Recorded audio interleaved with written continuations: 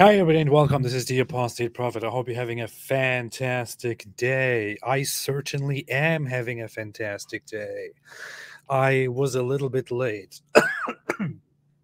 This time it wasn't David's fault, although I blamed it on him immediately as soon as he arrived. It was my fault. For in fact, I was looking at the sky with my new telescope so I could catch the sun going to its resting place at night after the sun sets, so I could observe it prostrate under the throne of Allah right after it takes a bath. Unfortunately, I didn't see it. But later I will look again, because Muhammad also said that Allah comes down to the nearest heaven, to the lowest heaven at night, and stays there and says, "Guys, pray to me, guys," and stays there for a while, and then he goes back up again. So later I will be on the watch to look at that as well. Anyway, that's why I'm late. How is everybody doing? David, how are you doing? I have to point out, AP, that mockery does not do away with the insults that you've tossed at your fans by being late. Once again, you have dishonored your fans, you have dishonored your guest, and you have dishonored the Shaolin Temple. The what? First off, I have to clarify one thing. When I arrive late to a scheduled live stream, this is not disrespectful toward my toward those people who are watching. On the contrary, I'm actually respecting them, because I take into consideration that some people might join later. So I want everybody to be here when I join, so that nobody misses out. I'm actually very considerate. So there's that. The Shaolin Temple would be proud, sir. Wonderful, wonderful. Mortal Kombat reference, somebody said. Somebody said the Shaolin Temple. They're pretty good at martial arts. I don't even remember. It was a Bruce Lee movie when he said something like, "You have disgraced my family, and you've disgraced the Shaolin Temple," something like that. That's fantastic. That's fantastic. Benjamin Iota said, "I'm here for Shaky Booty." Shaky Booty is not here. You're looking at the wrong person. Hey! I thought of another character. I was thinking, who could be a nemesis for Shake Your Booty, and I was thinking an imam, and I was thinking imam is so fat. I have to spell it like in Arabic style, but imam is so fat.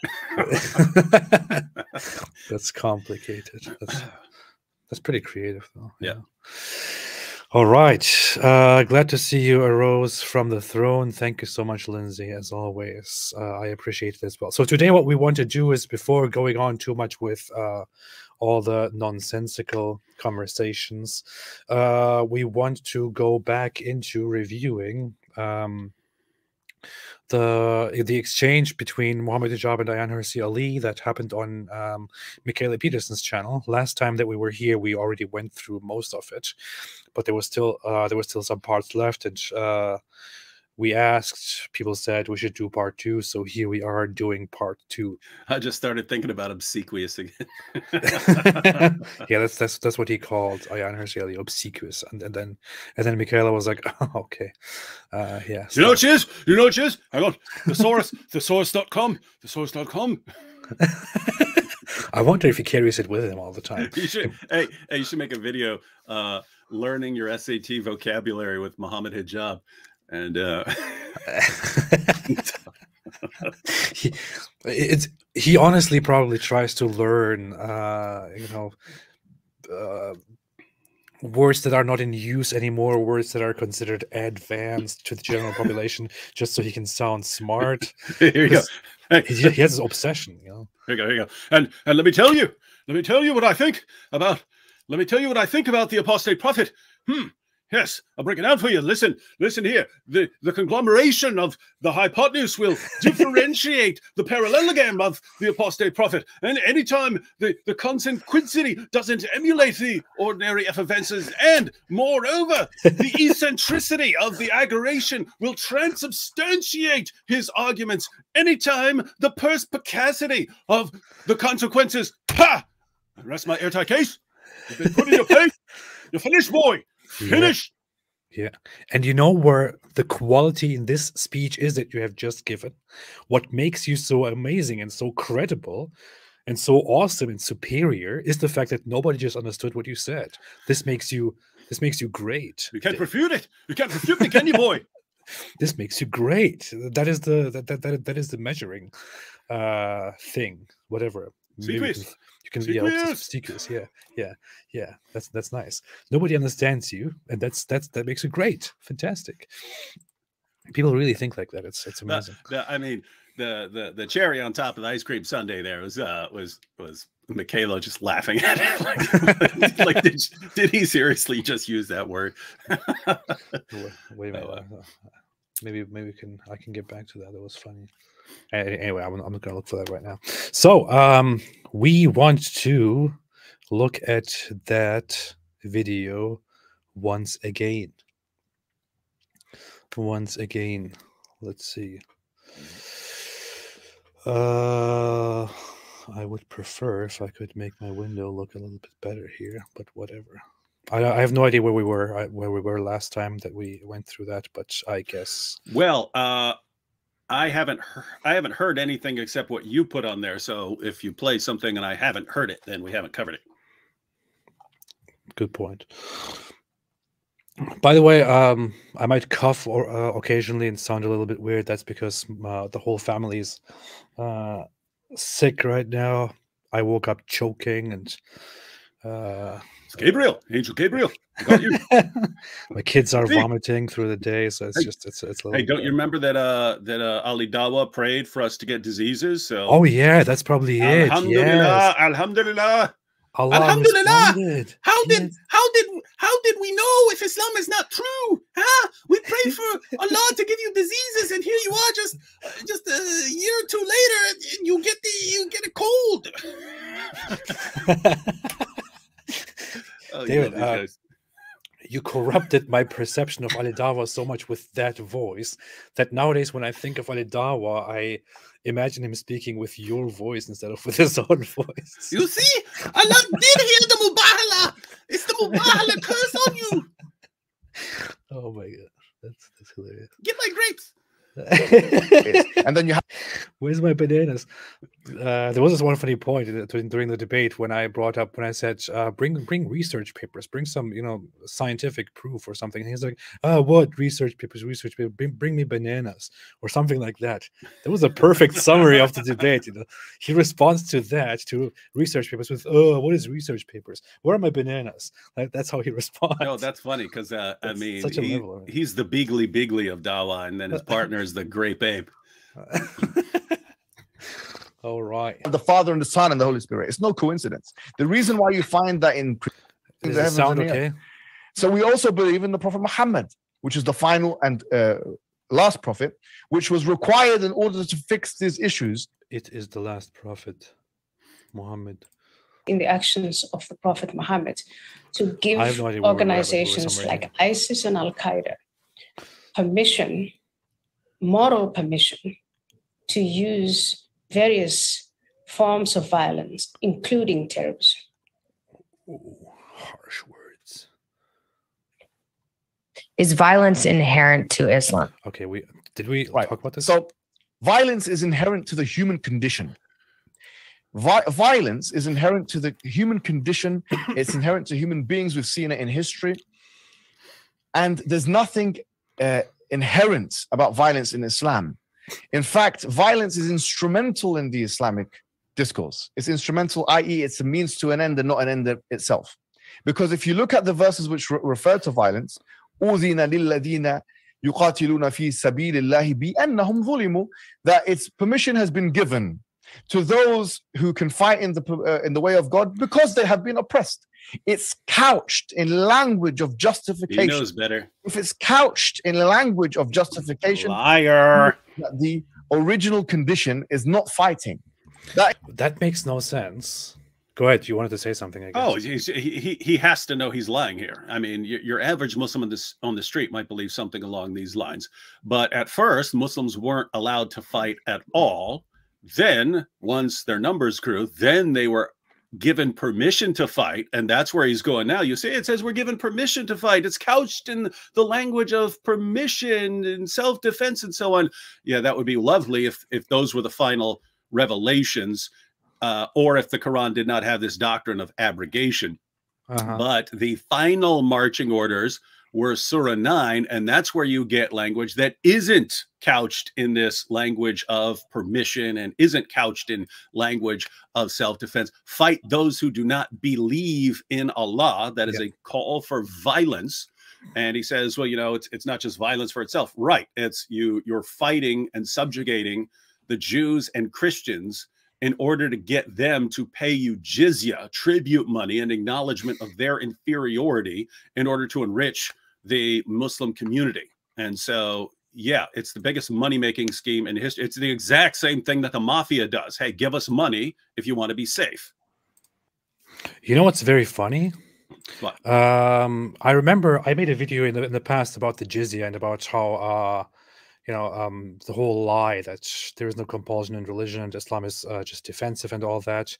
I made a video about that, and this guy Farid Response originally made a response to one of those videos. I don't know which one it was. I'm kind of simultaneously looking for that, but he made a response to that, and he made a response to a video in which I basically say that according to the fundamental Islamic rules on warfare, the Muslims are supposed to approach the non-Muslims and then give them several options, like either you accept Islam, you become our subjects and pay the jizya, or you become or you die, you fight and die, and then there are of course some other implied options, like such as fleeing or becoming slaves and all that. Under that video, Mohammed Hijab actually made a comment back then. This was maybe a year ago or two ago, where he basically mocks my explanation of the issue and approves of the whole idea of fighting the enemies of Islam if they do not convert to Islam. And he says the apostate should decide, because he says that people have no choice. But then he also says that they have the choice to convert, to die, or to become subjects. So he was basically approvingly making fun of the great fact that, well, non-Muslims can choose. They can simply choose to become our subjects or to die, He was basically making fun of that because he knows very well that I was showing Quran chapter 9 verse 29, which obviously very clearly explicitly says that you should fight those who do not believe in Allah, don't adopt the religion of truth from the Muslims. It says fight those who do not believe. It doesn't say fight those who oppress you. It doesn't say fight this and that. It says directly here in chapter 9 verse 29, fight those who do not believe in Allah or in the last day, and who do not consider unlawful what Allah and his messenger have made unlawful, and who do not adopt the religion of truth from those who were given the scripture. So those who were given the scripture, referring to Christians and Jews, if they do not adopt the true religion, they are also to be fought until they give the jizya willingly while they are humbled. So if they do not convert to Islam, if they do not believe in your religion, you are supposed to fight and subjugate them violently unless, of course, they accept beforehand to become subjects of the Muslims and to pay protection money, in return for being kept alive. This is part of Islam. This is a fundamental part of Islam. He knows this. He approves of this, and he is obviously lying about this.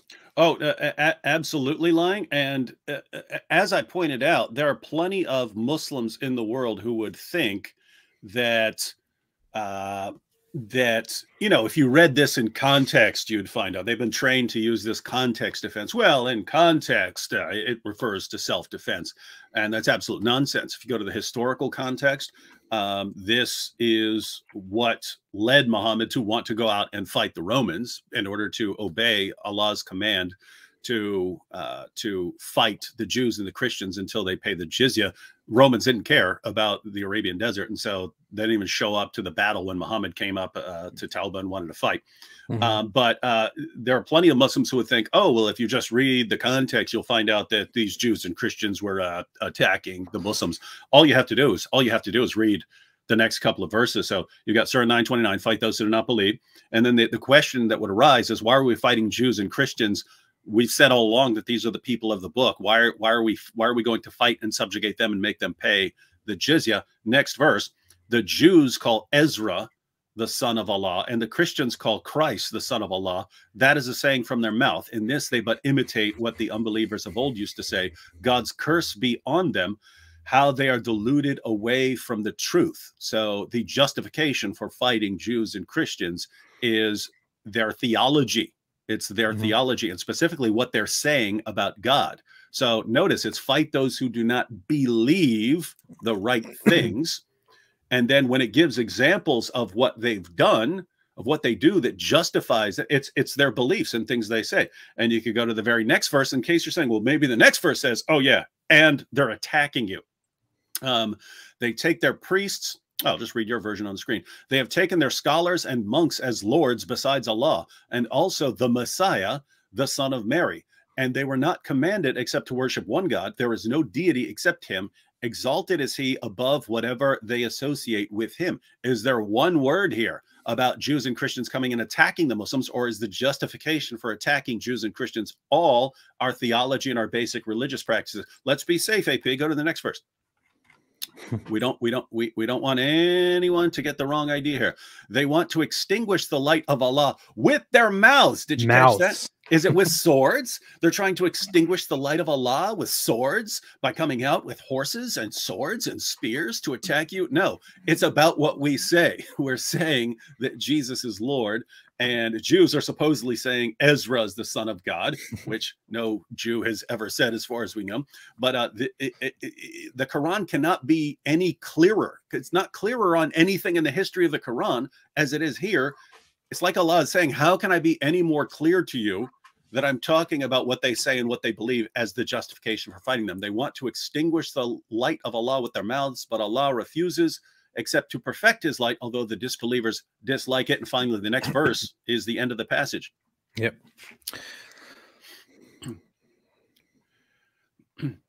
It is he, Allah, who has sent his. So notice, Allah, they try to extinguish the light of Allah with their mouths by what we say, but Allah is not going to allow us to do it. Now notice, he's not going to allow us to continue speaking and saying blasphemous things that undermine Allah. So what's he going to do about it? How is he going to stop it? It is he who has sent his messenger with guidance and the religion of truth to manifest it over all religion, although they who associate others with Allah dislike it. Those who associate others with Allah, notice Surah 9, verse 30, which we just read. Christians and Jews are both guilty of this, and that's the justification for fighting us. So Allah sent Muhammad, according to this verse, Allah sent Muhammad to silence us, reduce us to a state of dimitude where we're not going to go around preaching and extinguishing the light of Allah with our mouths. Perfectly clear. Does hijab know this? Yes. Why is he saying otherwise? Well, you can't go onto a podcast. If your goal on going on the podcast is to sell Islam to some new viewers, new listeners, you can't say what you really believe. Like that's why hijab doesn't come on there and say, and I think you Western women deep down, you want to be raped. You want it. You want it. You want big, strong guys coming around and conquering you and raping you. That's what you want. AP, why don't you go kill yourself? Kill yourself, AP. You can't go around golden showers. Golden showers. He can't go around saying that stuff. And so, oh yeah, self-defense. You believe in self-defense, don't you? That's what we believe. It's the Quran. Yeah, why didn't he tell Mikhaila, for example, hey, there's nothing wrong in your worldview with committing suicide, so why don't you kill yourself? Why didn't you say that? You know, should completely make sense. I mean, it's completely compatible with his ideas. But and he specifically links it to like depression and stuff like that. Hey, if you're just gonna be depressed, why don't you kill yourself? Well, Jordan Peterson has battled with depression all his life, and so major depression recently, a lot of anxiety. He needed very special treatment for all of these things. Like by Mohammed Hijab's logic, since life is more suffering, more pain than pleasure to him, he should kill himself. That's Mohammed Hijab's logic. I even made a video basically just about that. Should Jordan Peterson kill himself based on Mohammed Hijab's logic? Of course, it would never come up. We can already see the pattern here, that the pattern for pretty much all this year is going to be Hijab trying to get on, you know, the podcasts of people who have big followings, try to spin Islam to them, and then us coming in and exposing all the lies later on. That's what it seems like this year's going to be. Yeah. Lindsay Mary said Mikhaila should have been tougher on him. I disagree. I think, with all due respect, I think Mikhaila actually did a very good job. She's not very familiar with Islam. She tries to have a platform where she is neutral and understanding as much as possible, where she lets the people speak. Despite that, yeah, of course, she could have stopped him when he got too personal. She didn't, but she did show her reaction. She reacted afterwards. She attached a disclaimer to the beginning of the podcast episode and expressed how she's distressed by this podcast. And it seems that Mohammed Hijab's presence and his words have really had an impact on how she perceives people like him and Islamic apologetics in general, and we will hear more about that. Yeah, and I have to say, I mean, I haven't based on the comments I've seen of people sending me comments and stuff like that, and the comments I've seen on Twitter and so on, it looks like Mohammed Hijab's fans generally thought, "Oh, great job," because you know they want someone thumping their chest and attacking Ayaan Hirsi Ali. Almost pretty much everyone else says, "Gosh, that's who Muslims got to defend. That's their guy. Oh my goodness, is this what Islam really is? Oh my goodness, I had no idea."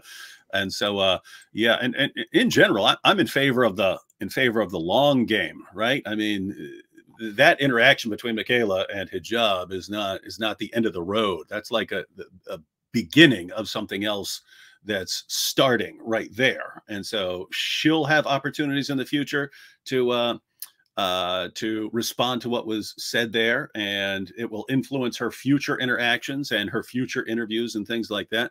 And then we get an awesome opportunity to come in there, but you definitely want people to get an accurate picture of what a modern champion of dawah is really like.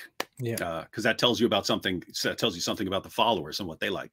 I saw like 3 types of responses to the podcast episode, I would say, if I could summarize them and categorize them.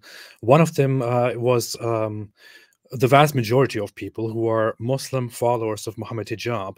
They started commenting from the second the podcast was published. They don't care about the content at all. They didn't see the content. They are simply there to say, Brother Mohammed Hijab did a fantastic job, curse Ayaan Hirsi Ali, and so on. That's the majority of the comments. And that's coordinated. They're coordinating. Yeah. Mohammed Hijab explicitly instructed people beforehand, weeks before, several times to do that, basically.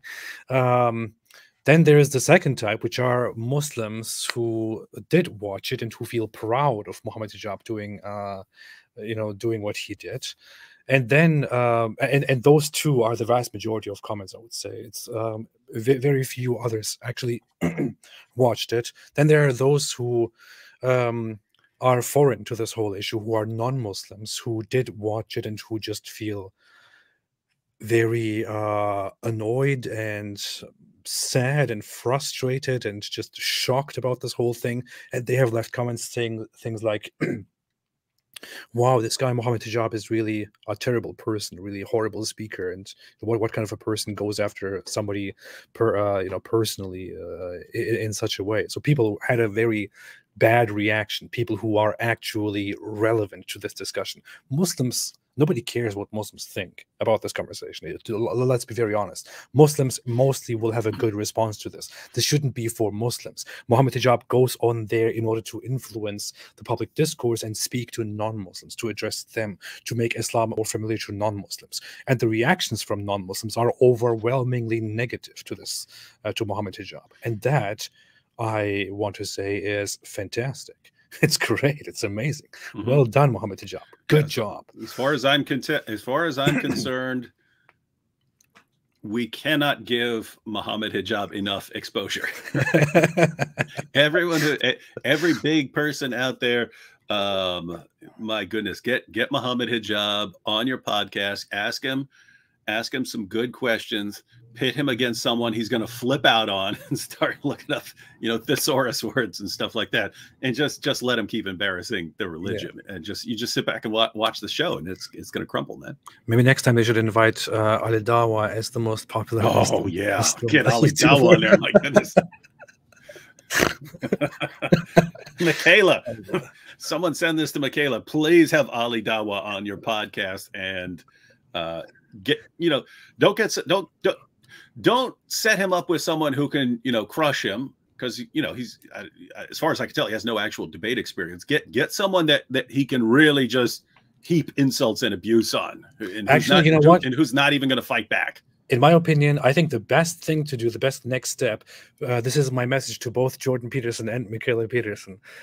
Please get Daniel Hikikachu on. Oh my goodness! And ask him about. You're putting together the dream team now. You're putting together the dream team of Islamic Dawah right now. Please invite Daniel Hikikachu, dear Dr. Jordan Peterson. Invite Daniel Hikikachu and let him speak about social issues and about how much Islam is compatible with your society. And even better, get Ali Dawa on there.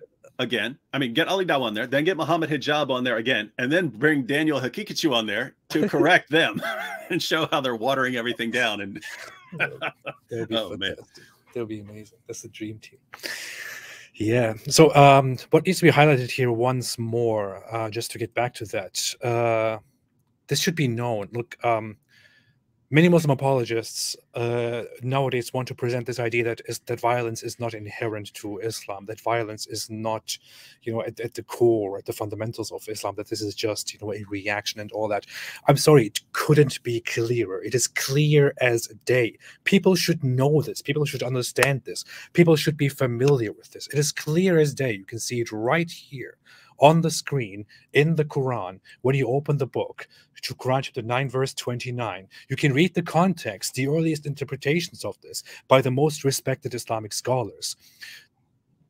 Islam, the Quran directly instructs subjugating and applying violence against other religious groups. This is inherent to Islam. There is no way around this. The Quran instructs violence and segregation and subjugation against other religious groups, including Jews and Christians. This is not a reaction, not a response, not something extraordinary that is not part of the fundamentals of Islam. This is Islam. Islam works this way.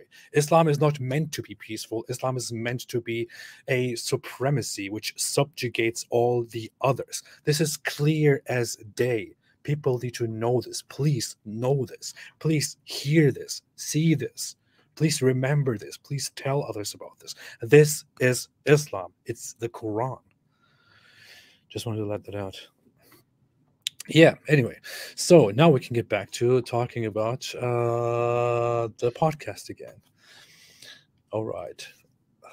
It's the original condition. That's not fighting. It's instrumental. It's a means to an end. Yeah, sure. Since violence is inherent to the human condition and history has told this story, then we need to be as violent as possible. Is it limits the human impetus.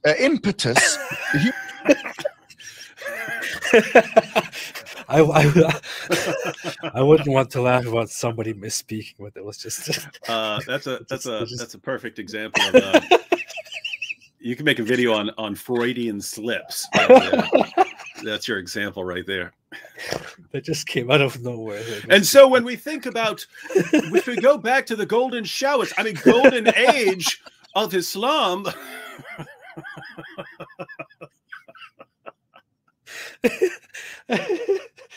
Oh boy, that just totally got me by surprise. Oh boy. Let me spank speak my opponent, Ayaan Hirsi.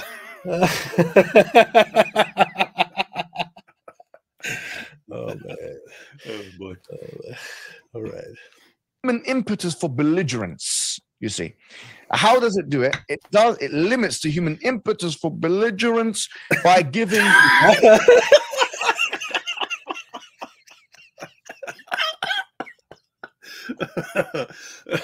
it limits the human impotence for golden showers.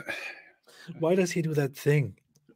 He It loses limits his breath. the impotence. Like he can't stop it.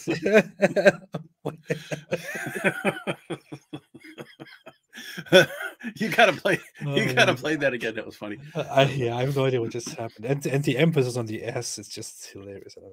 I don't know. Does it do it? The human impetus for belligerence, you see. How does it do it? It limits the human impetus for belligerence by ways of the whole theory of itself. It limits the human impetus for belligerence. Why am I talking like this? It's not how I talk. I don't think I can get through this, man. It's hilarious. Trees, the Prophet told us, do not kill women. He told us, "Ma kana alayha an tuqtal." It wasn't for her to be killed. Do not kill old people, he said. Do not kill, the monks. Do not go into these places. In the Quran, it says that fighting happens so that,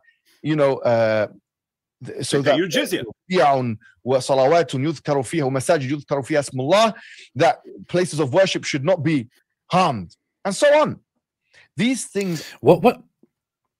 I'm sorry to say this, but what a horrible argument. I hear this all the time, and I just can't stop thinking how dumb this actually is. And people keep resorting to these arguments as as a good objection to the idea that Islam is violent or inherently violent. And then they say things like, the Prophet Muhammad forbid the killing of old people. I mean, really, is that the argument here, man? Is that really the issue here? I mean, when I go out and say, hey guys, fight everybody, take the world over, conquer whatever you see, and impose your religion on them. But hey, when you fight, don't massacre children. Don't kill babies. Do you think this is a good argument to point out that my ideas are peaceful? No, and I mean, if you think about like he started with trees, right? Oh, we don't kill the trees. There was a reason. There aren't a lot of trees in Arabia, and so it was regrettable. It was regrettable. You even see that. You even see that when they were really mad when they had to cut down some palm trees. When they were fighting the Jews, because they don't want to cut down the few trees they had. They're very, very valuable, right? It's not like other places where you have forests and so on. Trees are pretty sparse around where they were. So don't cut down the trees unless you really need to. The women and the children and the old people, the women are your sex slaves and the children are your slaves, and the female children are your sex slaves, and the old people are all your slaves. Why are you killing all the war booty? Yeah. Absolutely. And there's also, I mean, to be very fair, of course, the issue is one of the main issues is that when you fight the other side, you are supposed to defeat them and kill them, and you are supposed to take their non-combatant members, like the women, as servants and do something useful with them. Don't waste them. Don't throw them in the trash. There is that aspect, of course, but I mean, to be honest, it is reasonable and not a sign of complete peacefulness and a peaceful attitude to say, hey guys, we will conquer the world, we will conquer everybody, but make sure not to kill the children, not to drown babies, not to, I don't know, torture old people and so on. Make sure not to do that. This is something that you do not say because you are so peaceful and so loving. It is something that you say for stability. Nobody wants to accept your, you know, to adopt your ideology after a certain time in human civilization and human development, which advocates for the brutal torture and extermination of all kinds of people, including non-combatant, weak people who are not capable of anything. Some primitive cultures might have started out that way. For example, the Mongols, according to certain early reports, did terrible things. But as soon as they started mingling with others, they established certain rules of warfare, because despite the fact that they don't really care about the feelings of others, they have to acknowledge the fact that in order to establish, you know, controlled, peaceful, tranquil societies which will accept them, you have to make sure not to terrorize your own population and your own people. Otherwise, you will not get anywhere. This is not a good argument to present, to argue that your religion or your ideology is peaceful. It's stupid. As said, I can say, guys, follow me. Take up your weapons and conquer the entire world. Subjugate everybody and everything that you see. Spread my ideology everywhere. But you know what? Don't senselessly torture people. Don't you know, create big bloodbaths. Don't kill little babies. That doesn't mean I'm peaceful. That means I am being reasonable within my violent, intolerant ideology, which tells you to conquer the world. That's not an argument, man. Yeah, and going back to like the you know, the mafia comparison, if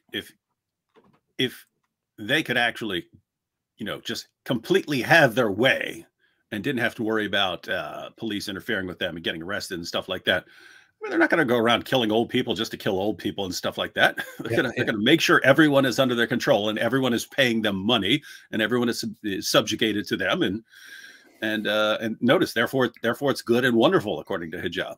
Very strange reasoning. By the way, a little side note, I keep seeing messages pop up telling me to watch the Kashmir Files. Have you seen this? Have you been getting messages telling you to watch it? I have no clue. I've kind of distanced myself from all the political turmoil that's going on in the Indian subcontinent a while ago, and I'm not sorry for that. I am sorry, but also not. Pretty racist. All right, go ahead. No, nothing to do with that. It's just all a giant mess, and I just don't want to, you know, I want to stay out of something that I feel like I don't know enough about and that I don't want to just simply get involved with. Anti-Hindu extremist AP just commented. Yeah. funny. I wanted to say something. Oh yeah, there were some super chats. Some people made some big super chats here, but we will go on. I just want to have Mohammed Hijab's very peaceful face here on the screen a little bit longer before we... Oh, by the way, there is a hadith in which Muhammad did say, when asked about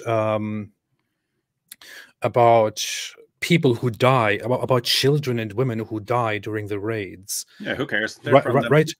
Right, correct me if I'm wrong. It was about the Muslims raid the polytheists or their opponents, and during the raids, women and children die. And when his people asked Muhammad, you know, what about the women and children who died? Muhammad says, as a response to that, they are of them. You know? They're from them, meaning they're polytheists. So don't bother. They're just don't worry too much about it. He also did that with an old person where an old guy was saying, "Hey, I don't believe in you" and stuff like that, and as Muhammad is saying, hey, you know, just let that guy go and stuff, one of his followers kills the dude, and it's fine. He doesn't really care. It's more like a loose guideline. Oh yeah, he says something like nobody will care about him or something like that, right? No, something will butt there. That's with Asma bint Marwan. Okay. When the guy was worried, hey, I just killed a woman, you know, I had to pull her nursing baby off of her to stab her to death, and I'm feeling bad about it. And he says two goats won't butt their heads over her. But then there's Abu Afak. I mean, he was 120 years old, and they killed him. So it's not, these aren't blanket rules against killing old people. It's, hey, if there's an old person minding his own business and not doing anything, you don't run up to the old person and kill him. Alhamdulillah, it's a religion of peace. What the heck, man? Yeah. Quickly, wanted to share this. Sorry, I'm a little bit sick. Because of the prayer that Allah made upon me. This is the proof. The proof. So here's what we were talking about. According to this report, there are several of these. After a night raid, what did they say to Prophet Muhammad? What about the children of the polytheists killed by the cavalry during the night raid? He said, they are from them. That's his response. So during the night raid against the polytheists, several women and children are killed. And when they ask Muhammad, he just says, oh, they are from them. You know, he doesn't say, hey, this is chaotic. This is horrendous. Don't ever do that. Be very careful. No, he says, hey, I don't care. They are from the polytheists. Yeah. So it's hey, don't go out targeting children for murder. But if you kill some, don't worry about it too much. Yeah. But you shouldn't try. They're your slaves. They're your slaves, right? They're the ones you're enslaving afterwards. And the little girls are the ones you're taking back to your tent. Yeah. It's like you go somewhere and you accidentally damage some goods, and then you're like, oh no, why did you break those glasses? We needed them. Or why did you break those valuable things? We needed them. We were going to use them. That's basically it. Are mentioned in the Quran. It only takes seconds to look at it. It's an open secret. I agree. Unfortunately, the Quranic discourse has been defamed and distorted, misappropriated, contextually understood by academic charlatans, discombobulated, who I will not mention because we know who we're talking about, who doesn't even know, listen, Mikhaila, she doesn't even know the difference between a verse of the Quran and a hadith of the Prophet, as mentioned in one of her books, in I think page number 77 in the book Infidel, or 301 actually in the book Infidel. She mentions that Surah Al-Fatiha is a verse or something like this, or that there's a hadith, and she mentions a hadith and she thinks it's the Quran. She doesn't even know what's the Quran and what's the hadith.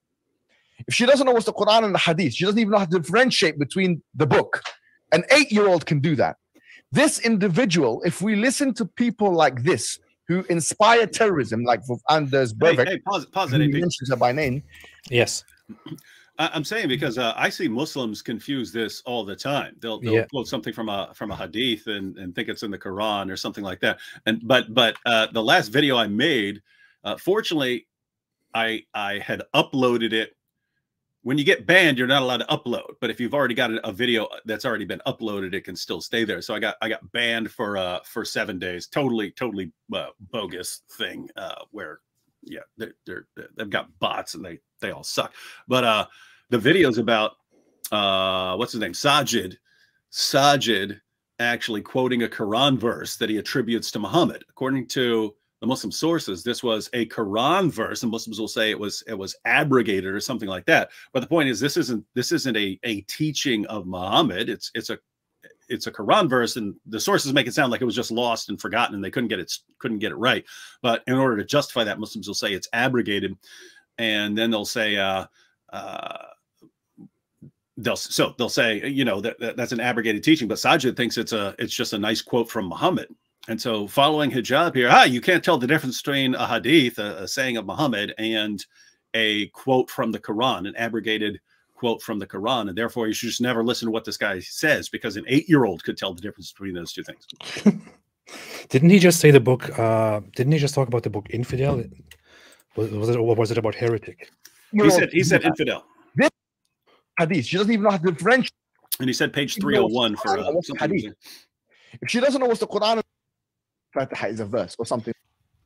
She doesn't even know, listen, Mikhaila, she doesn't even know the difference between a verse of the Quran and a hadith of the Prophet, as mentioned in one of her books, in I think page number 77 in the book Infidel, or 301 actually in the book Infidel. She mentions that Surah Al-Fatiha is a verse or something like this, or that there's a hadith, and she mentions a hadith and she thinks it's the Quran. She doesn't even know what's the Quran and what's the hadith. If she doesn't know what's the Quran and the Hadith, she doesn't even know. I don't know what he's talking about. Maybe I'm doing something wrong, but I'm looking at page 301 in her book Infidel right now, and there is no quotation of any verse or hadith at all. So. And what he's saying here is completely idiotic, right? He's saying, so notice, best case scenario, she confused a hadith with the Quran at some point, right? Therefore, you should never trust her again. I mean, isn't this a guy, Allah praise for Muhammad, not to Muhammad? This is Elijah means God is with us, right? I mean, if you just said, what are these guys' mistakes? You could line up all sorts of mistakes that this guy said. Would Mohammed Hijab therefore say, since I made a mistake there, I am completely unreliable and should never be trusted again? Of course not. It's you should trust what I'm saying in spite of mistakes I've made in the past. And I mean, infidel, that's like 20 years ago, man. It's like 20 years ago. You're gonna say she made a mistake 20 years ago and therefore dismiss everything she says from now on. What's hilarious is they only apply this to others. They never apply this to themselves. It's not even just one example. During the debate with you, he proudly said, I knew I would have to give you an Arabic lesson today, and then he said, it says Allah praise for Muhammad, not to Muhammad, which was very dumb. That was a huge mistake. How can you trust somebody who says something so dumb, you know? And then the second thing he said, he also said, I need to also give you a Hebrew lesson. And then didn't he say that Elijah means means God with us? Yeah, I just gave that example. You weren't listening to me. You were looking up something while I said that. Did you give both of them? Yes. Okay. Sorry. I just thought it was funny if you're going to repeat the same one. No, I caught only one. I'm sorry. I was looking at that. Yeah.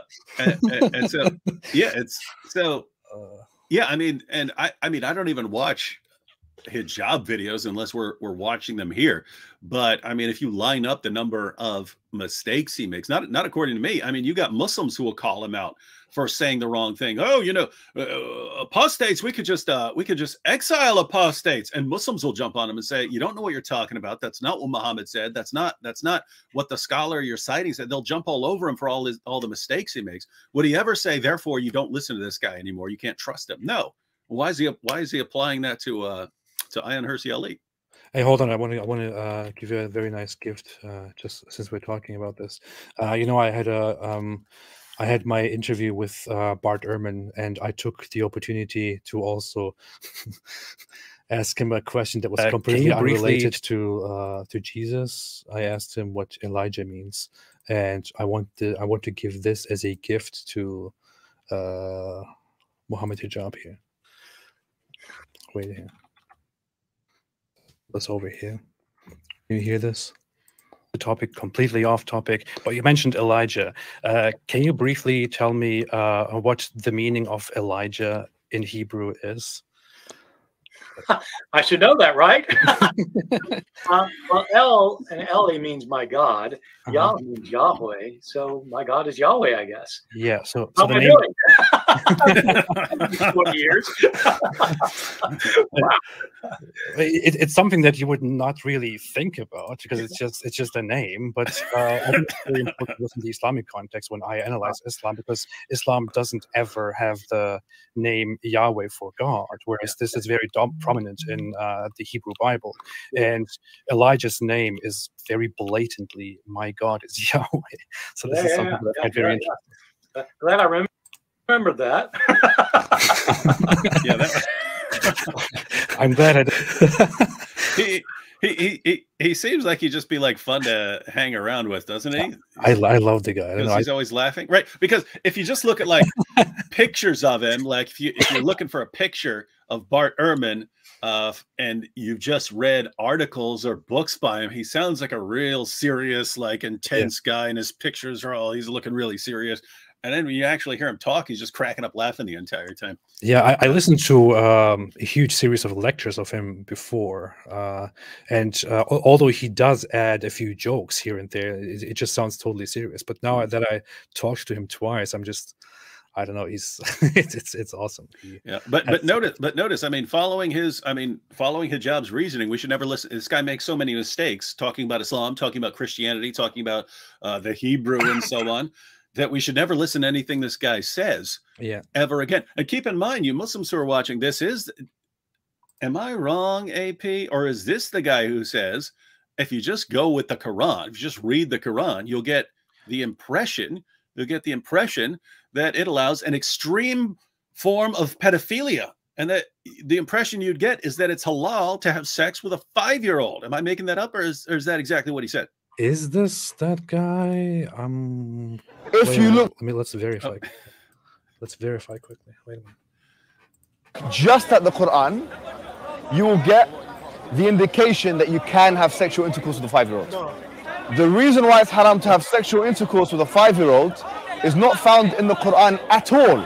If you just read the Quran, it is halal. It would be halal to have sexual intercourse with a 5-year-old. Chapter 65, verse 4.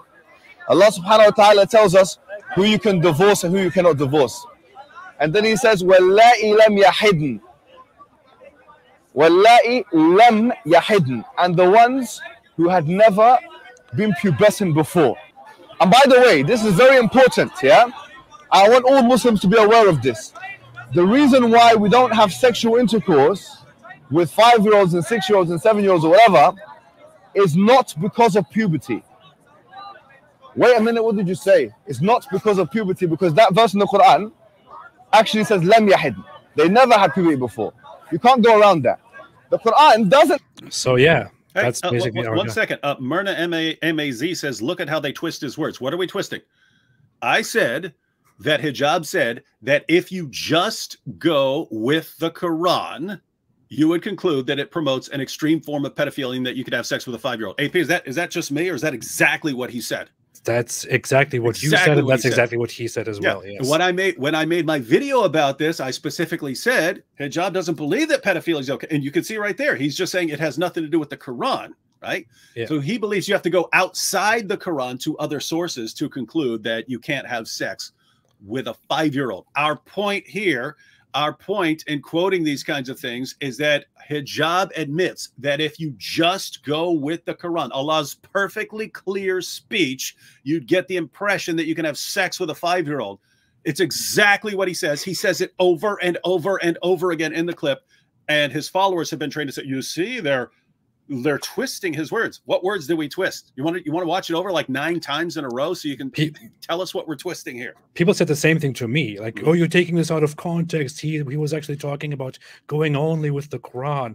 What am I taking out of context? Right. I'm posting the clip. That's the point we're making. In the clip that I posted, he says twice that if you only look at the Quran, if you just look at the Quran, that he will come to this conclusion. I didn't even cut anything out. It's right there. The context is right there. It's not like I'm cutting anything out or twisting anything. We are just saying, hey, Mohammed Hijab says, if you read the Quran, you will come to the conclusion without any other sources. You will come to the conclusion that you can have sex with a prepubescent 5-year-old child. That is what we claim, and that is what we verify by looking at the evidence here. And by the way, AP, you can make things much worse for our good friend Mohammed Hijab here, because you can use this to refute and expose his claim that they don't worship Muhammad, which we talked about last time, because he said that Ayaan Hirsi Ali is wrong because she says they worship Muhammad, when according to Muhammad's definition of worship, keep in mind, Allah in the Quran, in the verses that we just read, said that Jews and Christians take our rabbis and priests as lords. One of his companions objected and said, "What? They don't worship their priests and rabbis." And Muhammad responded and said, "No, when they listen to a human being who can overrule what is halal according to God, they're taking them as lords." Well, what did Hijab just do?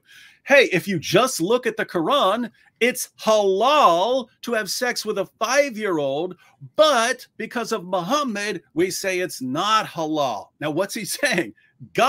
What God says would allow you and make halal an extreme form of pedophilia, sex with 5-year-olds, but that's why we don't go with that. We go with Muhammad. And according to Muhammad's definition of worship, that is worshiping Muhammad. So you can make a video titled Mohammed Hijab worships Muhammad and put those together, and it's a slam dunk case. On top of that, the claim that if you go outside of the Quran and you listen to Muhammad, you will conclude that you cannot have sex with prepubescent children is not even true. That's completely unfounded. What you would need additionally for that is to look at scholarly interpretations that are outside of the Quran and outside of the Hadiths. So if you look at the primary two sources of Islam, and the remaining ones outside of that are debatable, then you can come to the conclusion that you can have sex with and marry any child of any age. Yeah. That's the Quran. That's Islam for you. What a religion. Yep. What a religion. All right. Differentiate between the book. An 8-year-old can do that. This individual, if we listen and we could marry that 8-year-old. Yes, who inspired terrorism, like Anders Breivik, and who mentions her by name, then we will get a distorted understanding of what Islam says. Clearly, Islam is against... That's a lie, by the way. Ayaan Hirsi did not inspire terrorists. Yeah, we talked about that last time. That's ridiculous. Certain types of violence, and when it does call for violence or allows violence, it does so in very restricted conditions, and it must be done so with the hierarchy like and the unbelief. Yeah, you mean restricted conditions like propagating Islam to your disbelieving neighbors and then fighting them if they reject it? And is that your restricted conditions? Yeah, even Surah 9, verse 29, fight those who do not believe in Allah. So not believing in Allah, nor the last day, nor holding that forbidden which Allah has forbidden, right? So if you don't forbid the exact same things that Islam forbids, that's a justification for fighting you. And then if you look what Muhammad said, I've been commanded to fight people until they say there's no God but Allah, and that Muhammad is his messenger, and they establish prayer and pay zakat. And so it's like, hey, you do all the things that Islam tells you to do, or we're coming to fight you. And so, yes, there are these conditions. Yeah, don't believe. Don't do everything correctly, and they're coming to fight you. Yep. And Muhammad said that he has been sent to fight the people until they believe that there's only one God, Allah, and that he is Allah's messenger. But yeah, it's just only very restricted conditions according to Mohammed Hijab. And of course, he's right. Who are we to question his words? All these kind of things. And if this is something that someone doesn't believe, all someone has to do is go to the centers of Islamic power.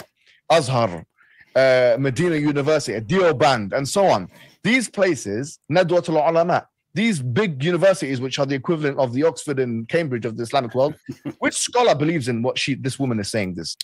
A lot, number one. Second, those are not the equivalent of these universities. And number three, I'm really wondering why the supposedly self-proclaimed traditionalist Mohammed Hijab refers to such schools. Others, like Sajid Libham, traditionalists, would shame him for referencing those schools as a proper authority. Yeah, and I mean, when I talk about what Islam teaches, I go to Allah and Muhammad. Yeah, you don't go to we don't go to universities and ask them. Yeah. This miserable liar.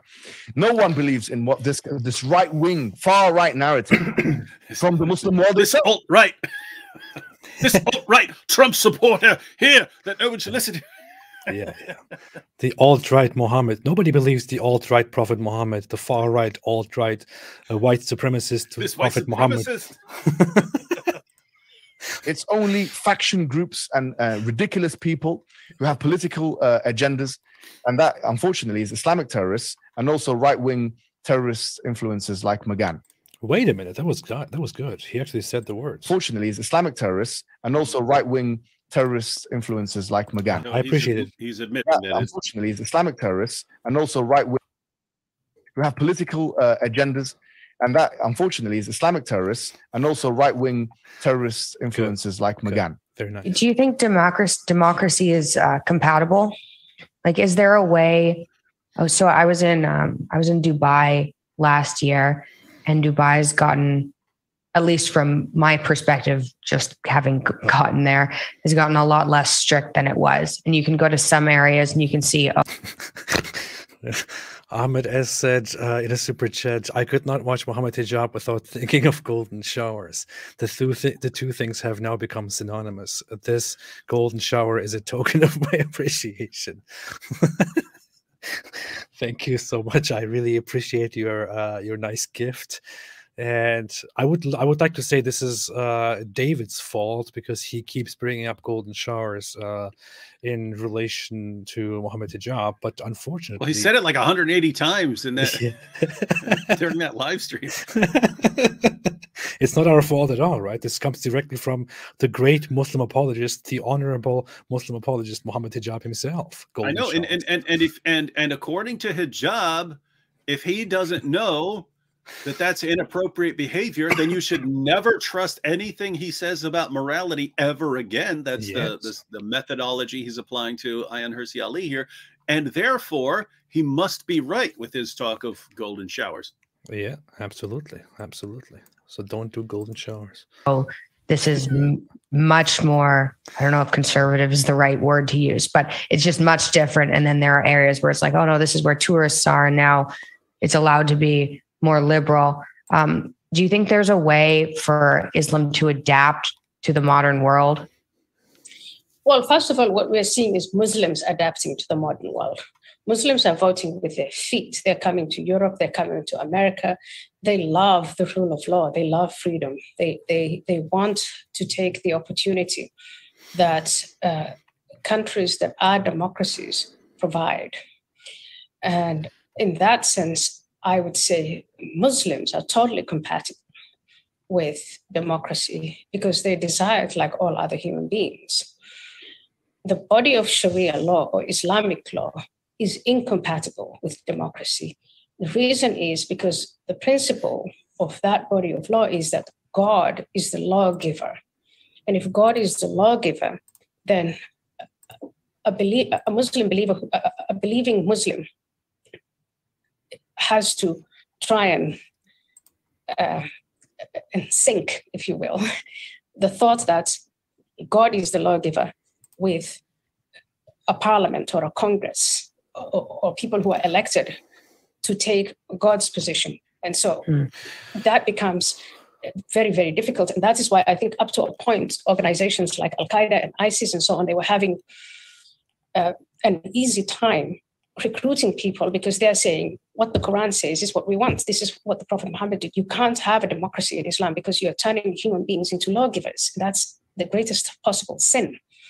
You know what's very funny? When I was when I grew up in my religious Islamic environment, to be fair, my environment and my parents and my community was not hyper traditionalist and all that. They were more toward mysticism and all kinds of weird stuff, but also very much connected to Islam's orthodox traditionalist approach. And according to their understanding, in line with Muslim scholars over the centuries, over 1,000 years, we were taught that democracy is wrong. Democracy is basically is almost like shirk, like associating partners with Allah, because what we're doing is we are replacing Allah's perfect law, which He commanded us to keep in the Quran, with human law, which is flawed, and we are basically claiming that we are better than Allah because we are establishing a system where we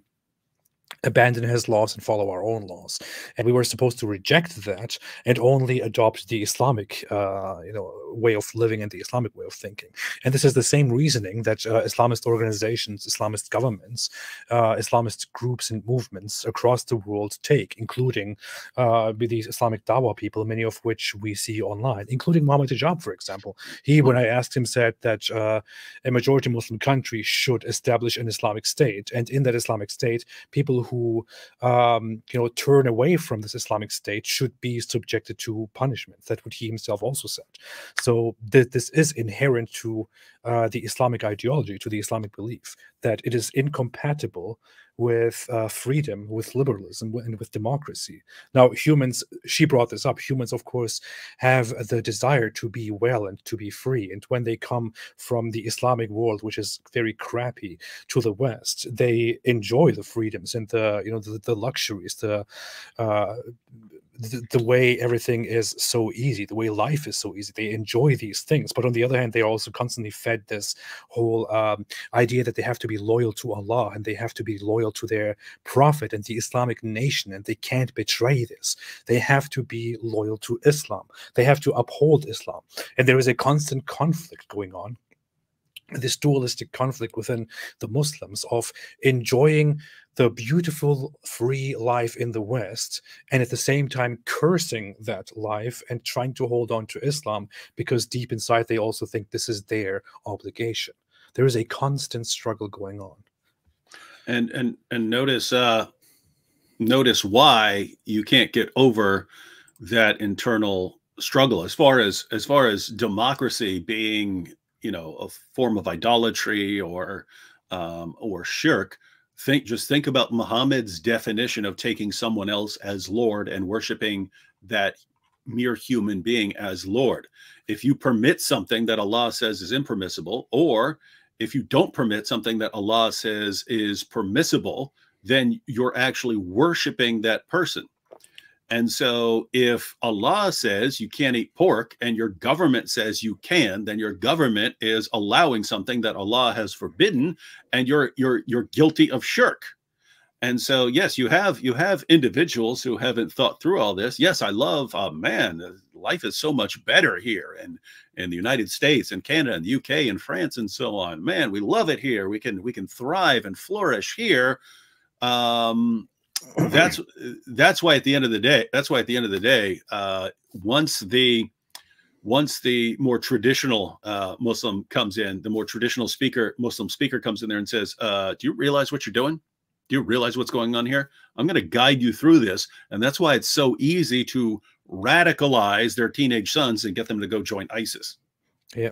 I mean, this is actually the precise logic that that I learned, and that my parents are also subjected by, and that they still hold. We were in Germany. We lived there. I know for a fact from their life experiences, from our life experiences, from our reactions to everything that happened in our lives, that life was comfortable in Germany. Life was good in Germany. No, it was good. It was easy. It was easy to live there and to exist there. It was so much less stressful.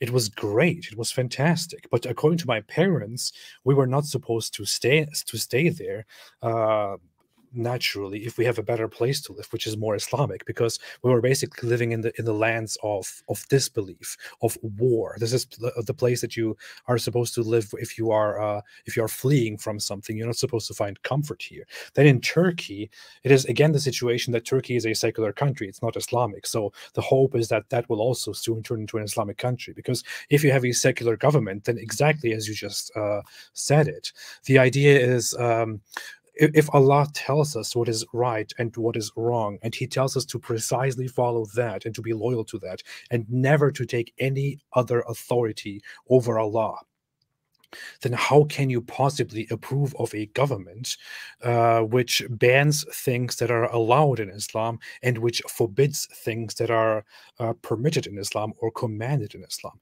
Thereby, you are basically committing idolatry and rebelling against Allah. What you have to do is to reach to your nature, which Allah gave you, and establish this Islamic authority and follow only Him. And the Islamic authority, as we have seen, is the one which, I'm sorry, hates everybody else and commands violence and intolerance and subjugation. That's the plain truth of it. Like, we don't kill old people, AP, so haha! Yeah, we don't kill old people and we don't kill children. Yes, so that's why we are peaceful. And so I think if you approach it from, the perspective of the scriptural framework, then those two legal frameworks, Islamic Sharia law with the basic tenets of a democracy, that's incompatible. But Muslims, millions and millions of Muslims, would love to live in a democracy. Okay, that makes sense. That's interesting, because in Christianity it says, I'm going to butcher this too, but respect authority, right? That's part of it. So if you have lawgivers or people in institutions or kings, it says that respect them, right? Right. Yeah, interesting. But I think because in Christianity, the separation is accepted.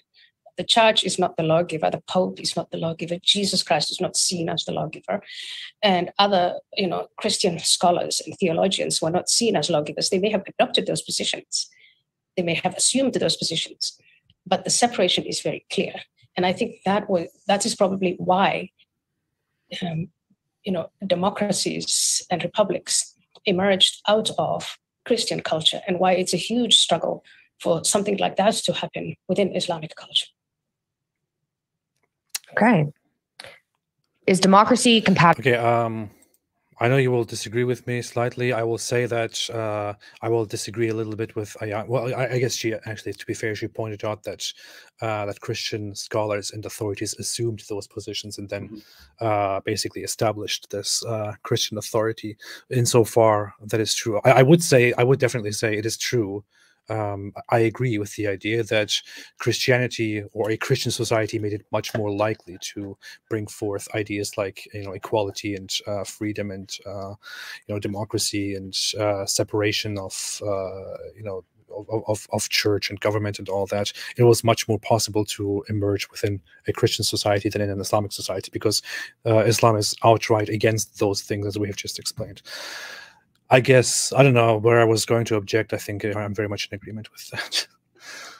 Yeah, you just have to clarify if you say, Jesus isn't the lawgiver or something like that. God is like the ultimate lawgiver of the moral law and so on. But as far as like earthly governments and kingdoms, Nero's the king when Paul's writing, and he's saying respect authorities, and you pray for people and you pray for the king and stuff like that. And you have to respect authority because they're there to punish wrongdoers and so on. And so and even you talk about the separation of church and state. Jesus is the one who said, "Render to Caesar what is Caesar, and to God what is God's." And so you can have a kind of dual obligation where you are supposed to respect your kings in this world and pay taxes and things like that. You also have your obligations to God, and as long as they're not in conflict, which they can be, and if they are in conflict, then you get into a different situation. If your earthly government says, you know what, we're going to round up all Jews and slaughter them, then you're supposed to say, "Oh, actually, no, I'm not gonna do that." But generally, governments don't make you do stuff like that. So generally, there's not a conflict between how you would live as a Christian and with your Christian friends and in your Christian community and what a government is telling. The problems arise, with communist governments, or sad to say, in Islamic governments, where now, hey, you're supposed to preach the gospel and things like that, and we're gonna crush you for those kinds of things. Yeah. Now, some Muslims will raise the idea that in Islam there is also this concept that you are supposed to respect the authorities, or you're supposed to respect your ruler. But we're not talking about the same thing. In Islam, the concept is that you are supposed to have a Muslim ruler, an Islamic rule of law, and then you are supposed to respect that ruler no matter what, unless he, it clearly goes against Islam, whereupon you are supposed to correct him. But in Islam, it's also the fact that you are supposed to spread Islam within a society, and as soon as you have the means, you are supposed to establish an Islamic state, an Islamic rule. And Mohammed Hijab himself here, during his conversation with me, agreed to that. So there is that. With Islam. So democracy is used by all those who use it, or I'll say all, maybe I'll say for most of those who use it, instrumentally. A communist, a socialist who uses democracy to vote in a communist party does so not because they want to see democracy enacted necessarily, but because they want to see communism enacted. So in the same, or by the same token, those who use democracy from, let's say, the Muslim sphere in Muslim countries to implement Sharia, they do so instrumentally as well, in the same way as someone would use it to put socialism or communism. So once again, there's nothing peculiar. There's nothing, it's unremarkable, the Islamic use of democracy compared to other ideologies. That's the first thing I'll say. The second thing I would say is, even Christians, for example, in America, they use democracy in this way. For example, conservative Christians. Sometimes there have been, as you know, referendums and other things for gay rights. Christians will, although they might not mention this, they will vote against gay marriage, for example, or against abortion, for example. Okay, and they'll do so using democracy. So they're trying to implement Christian values through democracy. In the same kind of way, Muslim people may use democracy to put the same kind of values in this case, family values or something like that. So yes, but however, what we don't believe in, definitely, is that the majority of people are speaking the objective truth at all times. I mean, just because the majority of people voted for something, it doesn't mean that thing is true. Plato made this assessment of democracy a long time ago when he said that it's not for the ignorant ones, like, to talk about things which they're not specialized in. Just because the majority of people think that the earth is flat, it doesn't mean that the earth is flat. And that was the status quo in the world's history before. People thought the world was flat. So just because the majority of people say something, it doesn't mean that's the objective truth. So we would say the same thing. We believe the objective truth is that which the all-knowing, the all-wise says, which is in the Quran and the Sunnah, and we have evidences for that. We believe in that. We can prove that. However, democracy is used instrumentally. Now, David. What's up? Are you with me here, or do you want to add something to it? No. I think he's mostly technically correct, but this was not the question. The question was whether Islam is compatible with democracy, right? That was the question. Yeah. And now, whether he says that democracy can be instrumentally used, but just because the majority agrees to something, that doesn't mean that what they agree to is objectively true to us. That doesn't really answer the question whether democracy is compatible with Islam. Mm-hmm. Yes, that's correct. I mean, and if in fact, I think you let the cat out of the bag. Democracy is something we will use to get what we actually want, which will be the implementation of Sharia. So we'll use it. We'll play along for a while until we can actually get what we want. But notice. I mean, a lot of what he's saying is correct. I mean, Plato wasn't crazy about democracy. I mean, democracy killed Socrates. And so just because the majority in the court approved of Socrates' death, that doesn't mean that it's right. And so there's an issue with the idea. I think it was Churchill who said democracy, but so this is the response to hijab.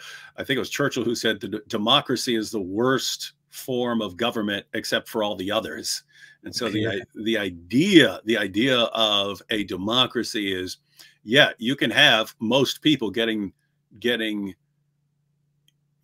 something wrong, but if one guy's in power or small groups in power, it seems really likely that if one guy's in power, then his son takes over, then his son takes over.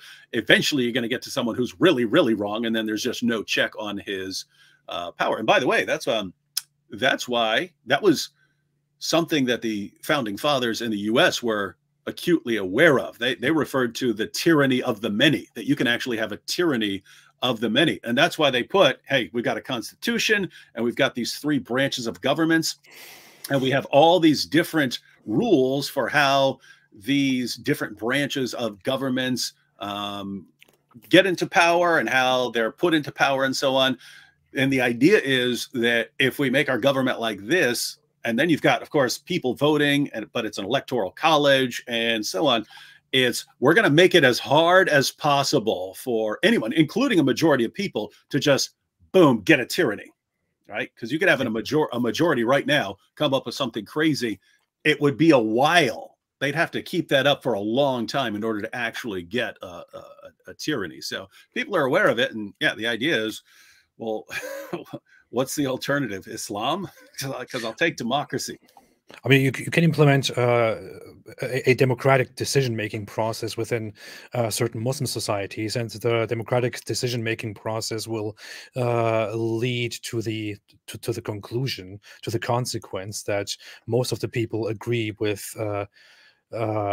Things like that people who blaspheme or people who leave Islam should be punished with death, and that then becomes the law or the rule, whatever it is.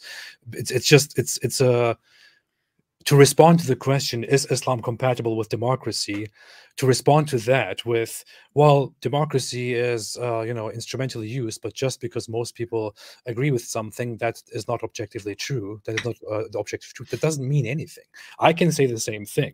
I think democracy is a very good tool. I think it can lead to great things. I think it should stay. It should be used. Nevertheless, I also agree that if the majority of the population comes to a conclusion that I consider pretty dumb, I do not consider their conclusion an objective truth. I am still against what they conclude.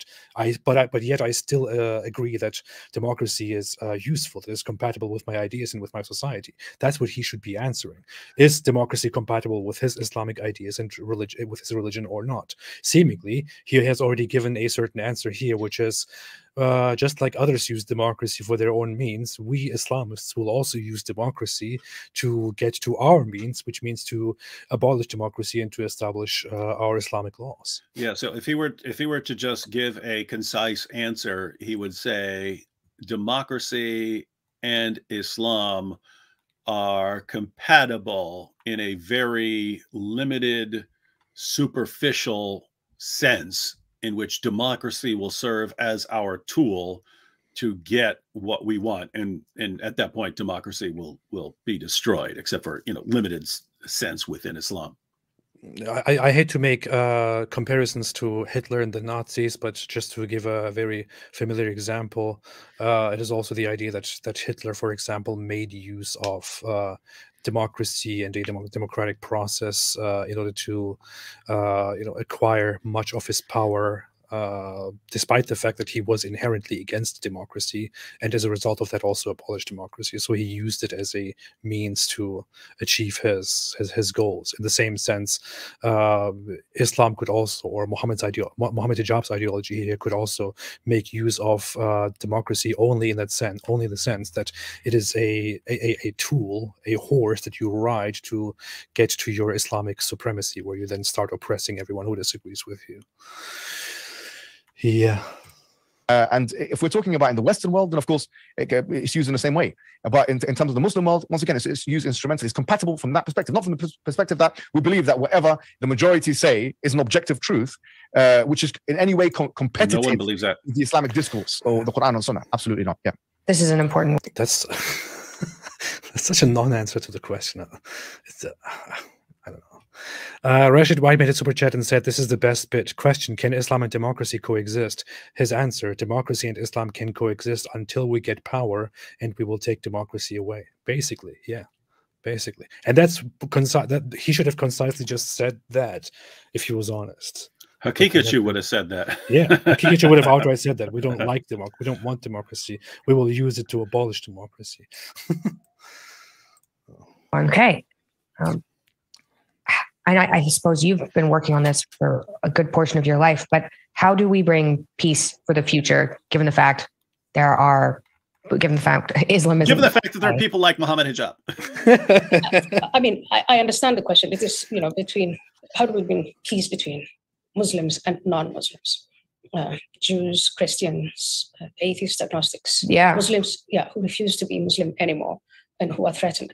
How is that? I think, number one, and I think it's really key and the most important point, is to have honesty. I've seen a lot of exercise in what they call interfaith dialogue, where representatives of the various religions come together and try to figure out how we can coexist with one another peacefully. Mm-hmm. But one of the reasons why I think these exercises fail is because there's a lot of beating about the bush, not putting on the table what the key differences are between these. They don't want to hurt each other's feelings. And I think once we get to the principles, then you can say, how can we get along and have rules, have the enforcement of the rule of law. So if there are Muslim people coming to non-Muslim societies, they have to abide by the values, the norms, the laws of where they come. And those societies have to enforce those laws and norms and values. If they don't, then they're going to be faced with brute force. And I don't think that's a good starting point. But so far we've... This is so Islamophobic. I can't believe it. Yeah, this is the most racist thing I've ever heard in my life. Violent confrontations between Muslims and non-Muslims. And the way to resolve that, I think, is by strengthening constitutional democracies to enforce their laws and their norms. I think the fact that life is changing for girls and women in Europe because there are immigrants from Muslim countries who make it, I think that should be unacceptable. Terrorism. I'm sorry to say this, but this is very Islamophobic and bigoted and all that. I think as a Western person, it is your responsibility to not prioritize your own values and your own comfort and your own ideas, but to rather let's say, how do you say it nicely, bend over backwards and to simply, let others who have their own values and their own culture come and impose whatever ideas they have. It is your responsibility as a Western person, especially if you have white skin, to say, hey, my laws don't matter at all. Your laws matter more. Come do to me whatever you want to do. So yeah, no, I just want to point out here, because you'll have hijabs fans who, him so strong, him win, him strong than her, right? Whereas everyone else who's watching this is looking at this going, look at how calm and reasonable and thoughtful she's being about all of these issues. And look at the difference between just the rage of Mohammed Hijab. And if you actually know the Muslim sources, he's being insanely deceptive in a lot of what he's saying, but just the anger and the hostility and the rage against her. But I mean, just think about this, given Hijab's rage and the rage of his fans against Ayaan Hirsi Ali, you'd be in the same category, AP. But what would happen if these guys ever got what they wanted? They used democracy, they spread enough taqiyya, they got on enough podcasts to spread enough lies, to get enough followers to actually use democracy to implement Sharia. What in the world? I mean, could you imagine Ayaan Hirsi Ali here all of a sudden being surrounded by hijab and a bunch of his followers, or you, AP, being surrounded by hijab and a bunch of his followers, given their level of rage? What would happen? It would be the same thing as her friend Theo Van Gogh when he was brutally murdered in the streets. And the insane irony here is that since you guys don't want to be in that situation where you're going to be under the control and power of people like Hijab and his followers who want to do some very messed up things to you, since you don't want to be in that situation for your own well-being, you criticize the ideology, and then you're a horrible, evil person for not wanting to be brutally murdered in the name of Allah. You're a flawed, horrible, messed up person for not wanting to be brutally murdered. And Ayaan Hirsi Ali here, she's in a different category. She would be repeatedly raped by people who are following the commands of Allah. Then she would be killed. And because she doesn't want to be in that situation, she's a horrible, evil person. I can certainly imagine what Mohammed Hijab would like to think happens when people like us are surrounded by him and his people. What he would like to see happen is this: when these whore Islamophobes need to get on their knees in submission before they are whipped by Muslims, and they reluctantly open their mouth in protestation to find that they have been defiled. This is an actual tweet by Mohammed Hijab, ladies and gentlemen. Yes, I did put these red bars on certain words that were only there to fill the tweet to make it look like he's not talking about what he's talking about here. But this is the stuff that Mohammed Hijab fantasizes about when he thinks of Islamophobes. He would like to come together with his fellow wonderful worshippers and force the whore Islamophobes on their knees in submission, so that he can then defile their protesting mouths while they defy him. Yes, so that's it. Nothing more needs to be said. This is Islamic apologetics, ladies and gentlemen. Yes, we are free countries and we don't want to listen in on everyone's conversation. We don't want to become police and surveillance states. But I think there has to be red lines making it very clear what is allowed and what's not allowed, what's tolerated and what's not tolerated. And then if that's enforced... I don't know why I'm censoring myself, by the way. Mohammed Hijab basically says that whore Islamophobes should be gang raped and at least orally abused by people like him. So, and another tweet, he says that they basically want it. Yeah. They want it. They want a real man like him to come along and and rape them. And so that's this. These are the champions of Islam right here. Look. I believe certain anti-Muslim women so Ayaan Hirsi they lived in the medieval period. People like Ayaan Hirsi would wish they lived in the medieval period, a period where if a war was won by the opposing side, it was conventional that people could be taken as booty. Some historical accounts actually say some women would dress up for the captor. So it's clear what he's talking about. He's talking about taking them as sex slaves, and he's saying that the women would dress up because they wanted it. But the thing is, David, you're not supposed to protest and complain about this. This is just his belief. He's just being very passionate. This is just, you're just supposed to understand and tolerate this. These are our differences, and differences make us better. They enrich us. So just keep that in mind. And Ayaan Hirsi there, by the way, she's talking about, what do you do about the situation? And I actually think you don't have to do a lot. It's like, just stay out of our way, right? We'll take care of the problem. We'll take care of the problem. Stay out of the way. I mean, if you think what we're up against, because we're not just dealing with the Dawagandists and harassment and threats and stuff like that. It's everyone in any position of authority in the West is against us, right? The politicians are on the side of Islam, not as far as establishing Sharia and stuff like that. I mean, they're opposed to us exposing all these problems in Islam. Journalists, everyone in the education system, everyone in Hollywood, everyone just, how dare you talk about these things? Oh, you're racist if you talk about these things. You're a bigot if you talk about these things. If those people just shut up and let us do our job, the avalanche would occur so fast that you don't have to even think about, oh, we're going to go out and fight and have this big war and this big bloodbath between East and West. You don't need any of that. As soon as, if you could just get the facts out there. I mean, AP, what I'm talking about is this. Everything is aligned against us. And here we are with a couple of YouTube channels, and people are leaving Islam left and right. What would it be like if on TV there were just regular documentaries about changes in the Quran over the years, so that people couldn't lie about it, or documentaries about Muhammad and Aisha, so that these things just became complete common knowledge? You would destroy the Dawaganda. You'd destroy it. Yeah. Absolutely. Without shedding a drop of blood, mind you. Yes, absolutely. Swiftly and clearly, I think we will have peace until everybody comes around to thinking that they want to live and let live. And when I say everyone, I'm talking about Muslims in particular. Impossible. This isn't recognized as a problem yet.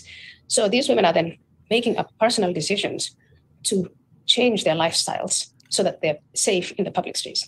I've talked to women who said, we stopped jogging, taking the bike, walking their kids in the park.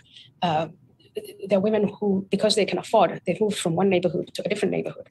They're doing all of these lifestyle changes because the rule of law is not being enforced. They're not being protected from violence by their own societies. That is now backslide. We're going back in time to a place where women made choices to stay at home, to refrain from working or going out to the pub or going out to, with their friends to sports, dances, and so on, because it wasn't safe for them to do. And now you're seeing this sort of thing coming back, and we're tolerating it, we're accepting it. And I think that's wrong. It's terrible for women. Okay, well, I completely see why pathetic, ridiculous, laughable, moronic people like Mohammed Hijab get so freaked out by somebody like Ayaan Hirsi, speaking out, speaking openly and freely, and speaking about these things as they are, without any restraint, without any fear, without being stopped. They are so freaked out, they are so angered by this, by the fact that a woman, a former Muslim woman, comes here and openly speaks about these things, openly speaks about the change in society due to the Islamic religion and Islamic customs and whatever it is. They are so terrified by this that they have to come out, and people like Mohammed Hijab here have to come out and sit here and raise their voices to act like they are in some position to tell people like Ayaan Hirsi to shut up, to be quiet, because they just can't take it. Man, you are sitting here in your chair trying to act like you are a tough man who can tell somebody else to shut up. You are nothing, man. By your own words, you are nothing. You are a pathetic weasel, by your own words, who has to endure what is going on, who has to endure the fact that people can leave your death cult and can speak very openly and freely about their experiences and about what they think society should look like. And you can do nothing about it. You can only sit here and raise your voice and think you're impressing the masses, you're impressing the people. But you know what? You are merely concentrating even more hate against you and people like you. By that, I mean Islamist apologists like you, and you deserve that. You deserve that. You deserve all the reactions that come to you, because you call people cowards. You are a coward, man. You are a coward. You try to appear big and try to tell some other women online to shut up, to be quiet, try to patronize them. You are nothing. You are nothing. You are a parasite who lives off a country and a system and a culture, a cultural group that he hates. You hate the West. You hate the liberal laws. You hate democracy. You detest it. You say it's bad. You say it's terrible. It's immoral. But you are a parasite, a parasitic being that lives off these things while spewing his outlandish, idiotic, backward, barbaric message on here and acting all tough. You are not tough, man. You are a Take the mic off me. It is pretty pathetic. I mean, just think about, from Ayaan Hirsi Ali's perspective. She's talking and writing about her experience as a Muslim, and then as an apostate, and then as a critic of Islam. And since she's become an apostate and a critic of Islam, Islam has had exactly one way of dealing with her, and that's to heap threats and violence and abuse upon her. And that's it. So her entire life since she left Islam is one big mass of threats, insults, abuse. And here you have Mohammed Hijab, and what's he doing? Well, I'm going to heap a bunch of abuse on her. I'm going to put her in her place and heap a bunch of abuse on her. But it's exactly what you said, right? In the Islamic mindset, she is supposed to be silenced. She should not be allowed to go around criticizing Islam. But there is a framework that allows her to continue to criticize Islam. And that's why they not only hate her, they hate the entire framework and only want to use it until they can actually overthrow and destroy it. And she's the bad one for not wanting to let them do that, to destroy it all and end her life. And she's the bad one. I mean, this is just insane, right? I mean, obviously, if someone's going to come and rape and kill you, you should say, oh, well, if that's what your ideology promotes, I don't like your ideology. I'm against your ideology. You're against our ideology. You're against your own rape and brutal beheading. How dare you, you evil, obsequious, ultra-crepidarian.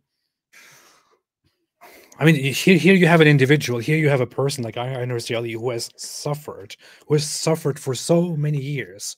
Despite all that, she goes to a different nations. Angry. Yeah, she's very calm and collected. And I mean, she is the person, we talked about this last time, the person that she worked with and made a film together with. He was brutally killed in the middle of the Netherlands on an open street. He was murdered by the Islamic ideology, by defenders of the Islamic ideology. And she was threatened as well together with that. It could have been her. It could have been her. She was in immediate danger. Somebody in this country living like a parasite, like Mohammed Hijab, in this country, murdered that guy, Theo van Gogh, because of a movie. And Ayaan Hirsi, despite that, is still fearless, strong, comes out here and still speaks against the suffering that she herself experienced, that others experience. And what do these imbeciles like Mohammed Hijab do? They sit down and they think, oh, what should we do? We should just sit down and attack her more and more and more. We should insult her. We should go after her personally. We should call her a whore. We should call her this and that. That's what they do. And what does the public perceive that like? What is the public reaction to that? I mean, seriously, do you guys really think, you Islamist morons, do you guys really think you are making yourself and your Islamic religion, your intellectually impotent Islamic religion, a great service here? really, this is actually a good thing. I mean, it's great that he used the word impotent by mistake. All you can do as an Islamist, as a Muslim apologist, is, because your religion is so intellectually impotent, because your religion, your ideology is so weak, so absolutely stupid, unbelievably idiotic, because it came out of the tiny little mind of a primitive being in the underdeveloped 7th century Arabia, where people were afraid of jinns in the desert. That's what you have, which is why you don't have anything useful to offer. So you come here and attack people personally and yell at them and try to call them out and think you're doing actually a great heroic act. You're not a hero. You are a parasite, a bug. You are an idiot, a complete bastard. I mean, seriously, man. Seriously, why do we sit here? Why do people sit here and just let this happen? Why do we have to be the ones who are calm and reasonable and all that, while these barbarians come here with their small minds and yell at us and try to be loud, thinking they're actually doing something? You are nothing. You have nothing in your heads. Your religion, your ideology stinks. It is stupid. Nobody buys it. Nobody will buy it. Whenever you try to represent it, you make people feel even more disgusted about it. And please, go ahead, do that even more. Do us all a service. Fantastic job. Fantastic job, man. You sound a little angry there, AP. But, oh no, not at all. But in the midst of all that horrible racist ranting, the important takeaway there, right, is notice someone like Hijab. All right, there are these two sides, and they're opposed to each other. And we look at Ayaan Hirsi Ali, and she's opposed to the other side, but she's just, hey, here's my views. And you've got Hijab on the other side, and they're enraged. They're just enraged that people don't just keep their mouths shut and keep quiet about all of the horrible things within his religion. And you're just expected to keep your mouth shut. And if you don't, we're just going to heap insults and abuse on you. And it's like, you're right. Why in this disagreement do we have to keep our mouths shut? And you just do whatever you want. And no matter how horrible your behavior is, or how horrible your prophet is, or how disgusting your book is, we all just have to keep quiet about it, or you're going to insult us with a thesaurus. It's very, I mean, it's very strange, right? I mean, over the years, David, the messages I get, David, we're going to kill you. We're going to rape your wife and then kill her. We're going to kill your mother, rape your mother, and kill your kids, and all this. And it's just constant bombardment. And then even for the people who aren't threatening to kill me, like 98, 99% of the messages I get are just insults. And it's like, but in spite of all that, respect our religion. Respect our prophet who encourages us to behave like this. And it's like, you say, no, I'm not going to respect your prophet who encourages you to act like this. I'm not going to respect your book. And oh, you're a horrible, evil person, and therefore this is why we have to kill you. And it's like, they can't get their minds around something like, wait a minute, everything you're saying about what you want to do in this world is absolutely abhorrent to me, and therefore I'm going to speak against it. And they can't live with it.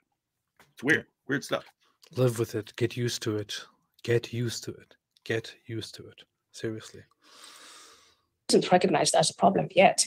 So these women are then making a personal decisions and forced. They're not being protected from violence by their own societies. That is now backslide. We're going back in time. Okay. Well, those are my questions. That's a scary place to leave, but those were my questions. Ayaan, thank you so much for coming on. And before you go, can you tell people where to find you, where to find your books? I'm going to link your books below too, in show notes for anybody who's interested in reading them.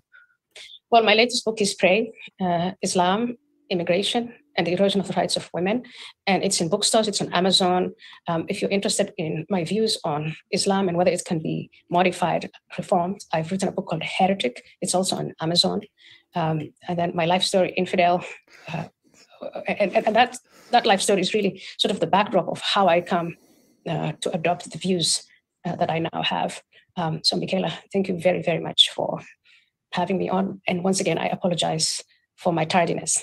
Oh, don't worry about it at all. That was great. Thank you so much. I'm just glad I got the opportunity to speak to you. So thanks again. Thanks again. Thank you. Thank you very much. How do we bring peace to the future? So how do we either like coexist or get along with by getting rid of your ideology, all these different arguments and different religions that we have nowadays? Well, look, Mikhaila, the thing is, the first thing we need to do is we need to eliminate aspects of the discourse which are clearly insightful. Such as your religion. Yeah, like everything he says all day.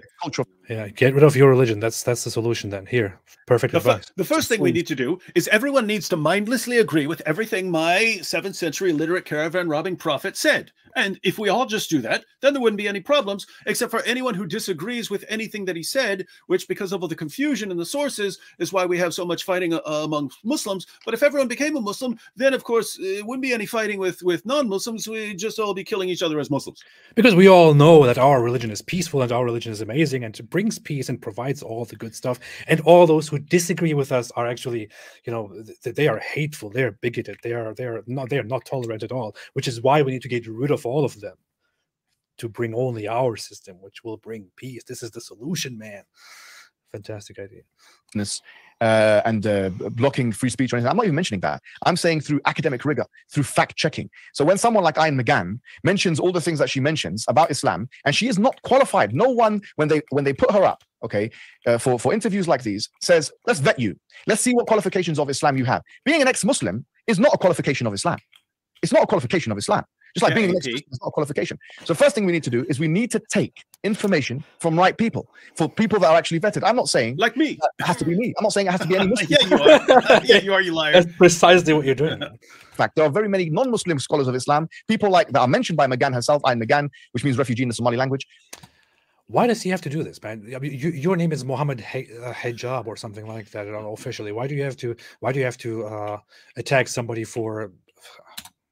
To remind her of our humble beginnings. He can't help himself. That, and of course, it's ironic because she's now against refugees.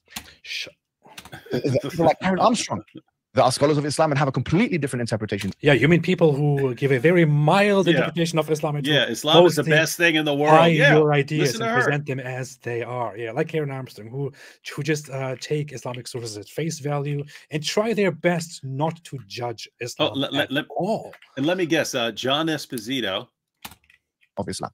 So why is it the case that we are... He should have mentioned more. He would have definitely listed that next. Yeah. Fixated on listening to the conspiratorial nonsense academics of people like McGann and having her on our shows. She has no background in the religion. She doesn't even know what's in the Quran and the Sunnah. So that's the first thing. The first thing we need to do is eliminate nonsense people from the discourse, not through a culture of censoriousness and censoring, no, through academic fact-checking. And it is incumbent... It's very funny of him to say he actually... didn't he start a whole campaign to get rid of us, of you and me? He incited all his followers to report us and to take our pages down. He actually did start that. Yeah. So this is not something we're making up. He actually did start that. And YouTube actually took his video down because it was targeted as harassment. And the third thing we need, moreover, is golden showers. We need the golden showers because that has to be part of our discourse. We need the golden showers. We need more threats of rape on women who disagree with us. We need more threats of rape, and this isn't a problem because they want it deep down. They want it. I know they do. So golden showers. Anyway, going through my points again. Golden showers, rape, and they want it anyway. This is how we need to move forward. Yeah, that's how it is. Seriously, man, I want Mohammed Hijab to appear on some mainstream news channels and to have conversations with people there. I would have this guy on all day, every day. People like you. I would Mohammed Hijab 24/7 news channel, just constant interviews with Hijab. I think they should invite him on Fox News. What wasn't one of those Anjem Chaudhry or whatever his name is? He was I think invited to Fox News once, and they asked him about his opinions on certain things, and it was beautiful to see. Yeah, all you Muslims out there, if you want to know what really scares us, we don't want you guys contacting CNN and Fox News and all the news channels and demanding and begging them to get Mohammed Hijab and Ali Dawa and Daniel Hakikachu on their news programs for interviews about Islam. That terrifies us. I won't be able to sleep at night even thinking about you getting all these guys on a bunch more popular interviews. I mean, I would be absolutely terrified. So don't do that, please. I mean, We're begging you. Yes, yes, yes. What David is trying to say, dear Muslim viewers, is please, Mohammed Hijab himself might be a little bit too shy to ask for something so huge, because he already begged everyone to spam Jordan Peterson and Mikhaila Peterson to host him. But we tell you, please, maybe you have never thought about this, but it will be a great idea if you all contact some major platforms like CNN or Fox, for example, and tell them to invite Mohammed Hijab. Tell them to invite him as an authority, as a speaker. Tell them to invite him to comment on current matters from an Islamic point of view. Please do it. Please help him. Who speak on these issues to actually fact check these people, to vet these people. You know, it's not embarrassing to ask her to send her qualifications, her training. Why is he telling Mikhaila how to run her own show? He's like, why do you do this? Do this. Do this. Invite such people. Let me tell you. I mean, it's just amazing that, I mean, it's just built into the mindset that we're your bosses. We control you. You're not officially our dhimmis. You haven't officially signed the contract, but we have to treat everyone like that's the situation already. Yeah. If you ask me for that, I'll send it to you, no problem. It has to be like that. Because the second thing is, it has to. The second thing is, we need to realize it's not that Islam and Christianity are at war with each other right now. They're not. I mean, there's no crusade that's necessarily happening at the moment. If you look at the places where terrorism has happened the most, and if we define terrorism as an action which is done for politically motivated action, the targeting of civilians, then we as Muslims condemn the terrorist actions. For example, the terrorist actions of Hiroshima and Nagasaki and Dresden and Hamburg, and that which is happening to the Muslim people now in the Uyghur concentration camp. We condemn all those things. But it's also incumbent upon individuals from the Western discourse, who sometimes can be apologists for such things, to also condemn those things. And I say to you that it's important for us to realize that Islam and Christianity and Judaism has already coexisted. Okay, let me make a quick correction here. I'm sure he is very much aware of that. But the last time that Islam as a major world force was at war with Christianity was a century ago. And it was at war with Christianity since the time it came into existence until that moment, until 100 years ago. And then it only stopped because Islam was beaten by the West. So if Islam is currently not at war with Christianity, if Christianity and Islam are currently not at war, that is not because Islam doesn't want to be at war. That is because the West overpowered the last Islamic empire and brought it to its knees and created nation states out of that empire. That is why Islam is currently not at war with Christianity. That is why. Islam is always expanding and subjugating until you stop it, until you make until it runs up against something that makes it stop. Historically and contemporaneously, in Spain there was a convivencia. In much of the Ottoman Empire there was coexistence. There was why after the Alhambra Declaration in 1492 in Spain did Jewish people migrate to the Ottoman Empire? They did so because they were being destroyed. Dude, I studied the Ottoman Empire myself. You know, I actually went to school there. In the what culturally inherited the Ottoman Empire, and I looked into the sources myself. I went deeply into studying it myself.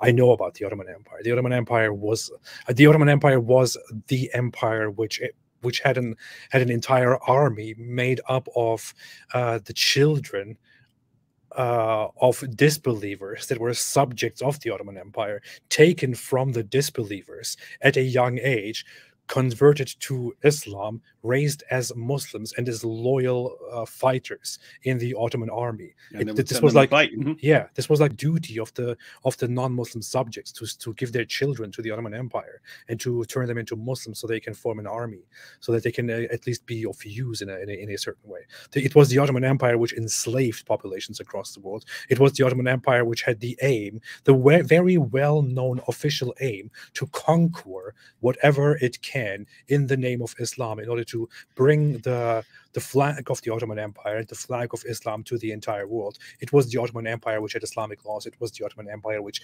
considered other people as lesser people, and so on. Stop telling stories, man. Destroyed by Christians, killed by them, forcibly converted by them. These things are clarified in the historical record and consensually understood by every historian worth his salt.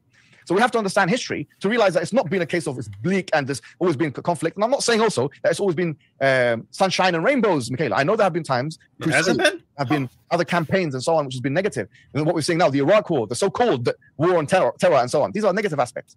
But that's not all that's happened in 1,400 years of history. So knowing our history, number two. So number one, we said, to eliminate individuals who are unqualified, ultra-crepidarians, academic charlatans, like McGann, the miserable specimen, from the discourse, not through censoriousness, but through fact-checking. Number two is to know the historical record quite well. Number three is to collect our sources from reputable sources and actually do the research. And finally, to realize that if you just travel, I honestly give this advice, go and travel, go to Ghana, go to Nigeria. This is a country with 50% Muslims and 50% Christian. Go to countries where there's a lot of Christians, a lot of Muslims, and you realize that people are already getting along. Go to Saudi Arabia. Go to the Boko Haram area of Nigeria. Yeah. Go to Pakistan and express your opinions freely. Yes. Go to Saudi Arabia and try to live your Western life. Since it's also expected that people that you let people live their culture and their lives here in your Western countries. Go to Saudi Arabia and try to live your life there and see what happens. Yeah. Here's the job, and I encourage. I really do. I really do encourage the Apostate Prophet and Ayaan Hirsi to go to Saudi Arabia and walk around and share their views, and they'll see how wonderful everything is. Yeah.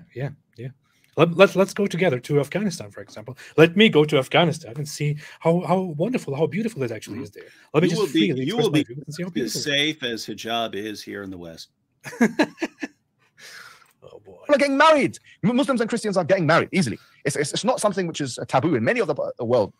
And so this is not a case of this didactic representation, this dualism, this binary that she's created, which is a fascistic remnant of something that Mosley Oswald or even Adolf Hitler would say. Shut up, man. I mean, don't make comparisons to other authoritarian people. You come from your religion, from your Islamic religion, whose prophet says, "I will expel the Christians and Jews and live none other than Muslims in the Arabian Peninsula." Those are the words of your holy prophet, guided by Allah, your perfect moral example. He said, "I will expel the Christians and Jews from the Arabian Peninsula and only leave Muslims there." That's what he said. This is your prophet. That's not Hitler. That's not Mussolini. That's not Stalin. That's not all the other people. That is your holy prophet, your barbarian holy prophet.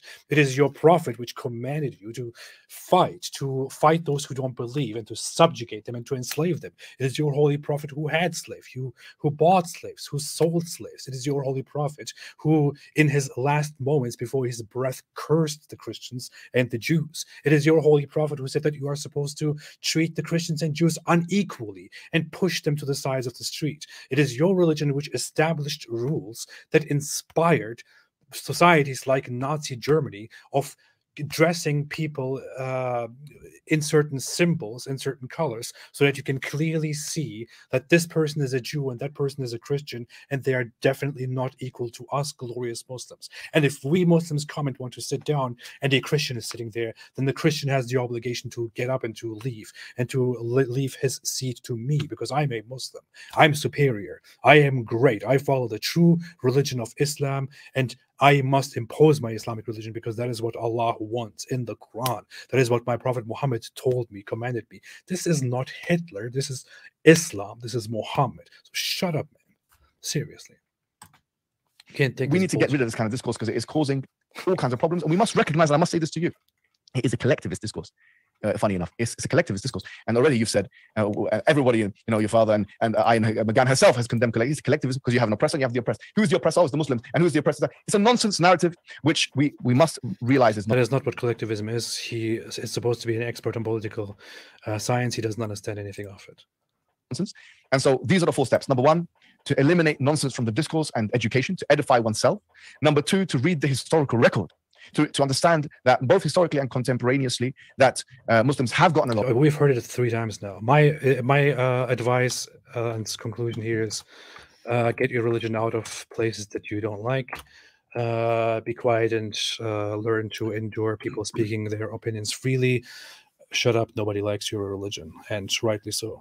Yeah, and that's it. That's my solution. Yeah, and my advice is if you are proclaiming a prophet who calls for the violent subjugation of the entire world and calls for the public execution of many of my friends and me, of course, because I criticize it.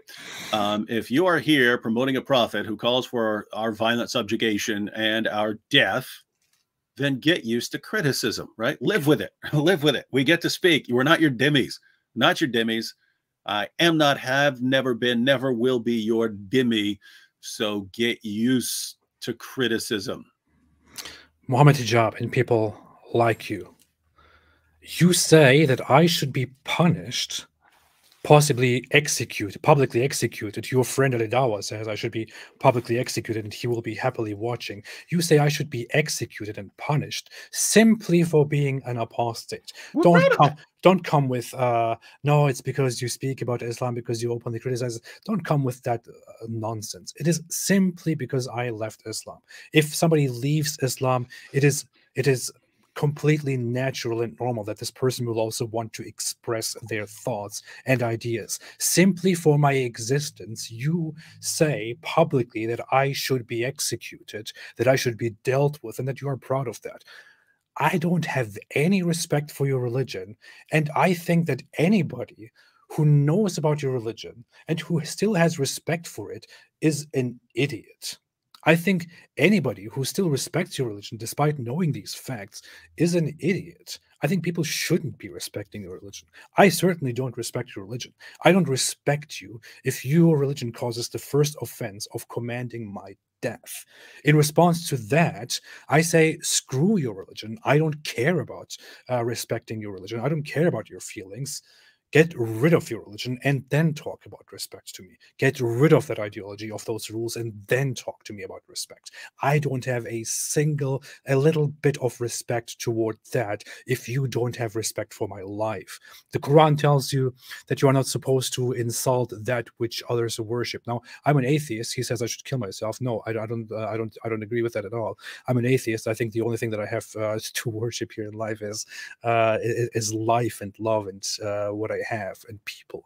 So if you want to cause harm to that, I'm sorry, it is only my natural response. If you want to cause harm to what I value, which is my life and the world and the lives of others, then it is a completely normal response, a completely normal reaction of me to say, your religion is nonsense. It is a pile of crap.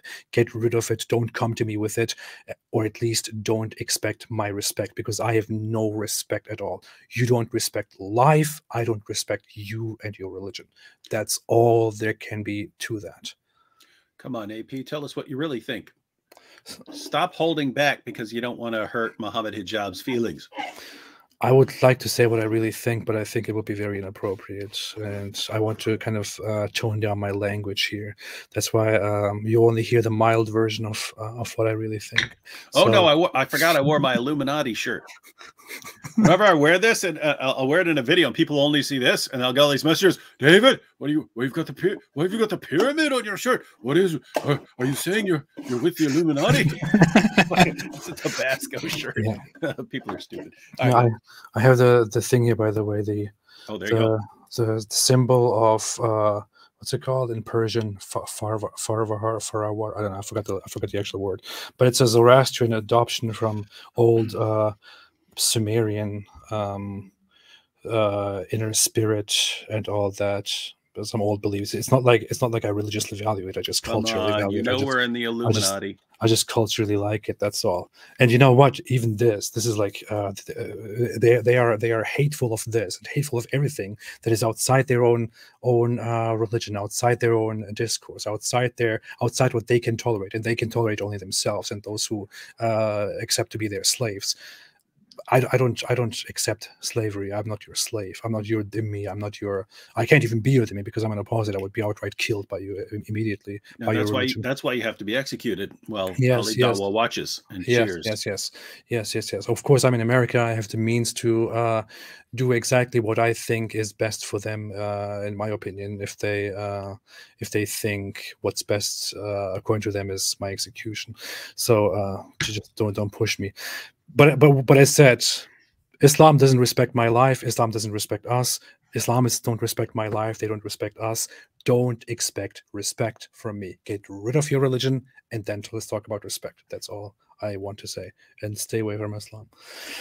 Yeah. Anything else you want to add before we start? No, as soon as I hear "stay away from Islam," I think we're done.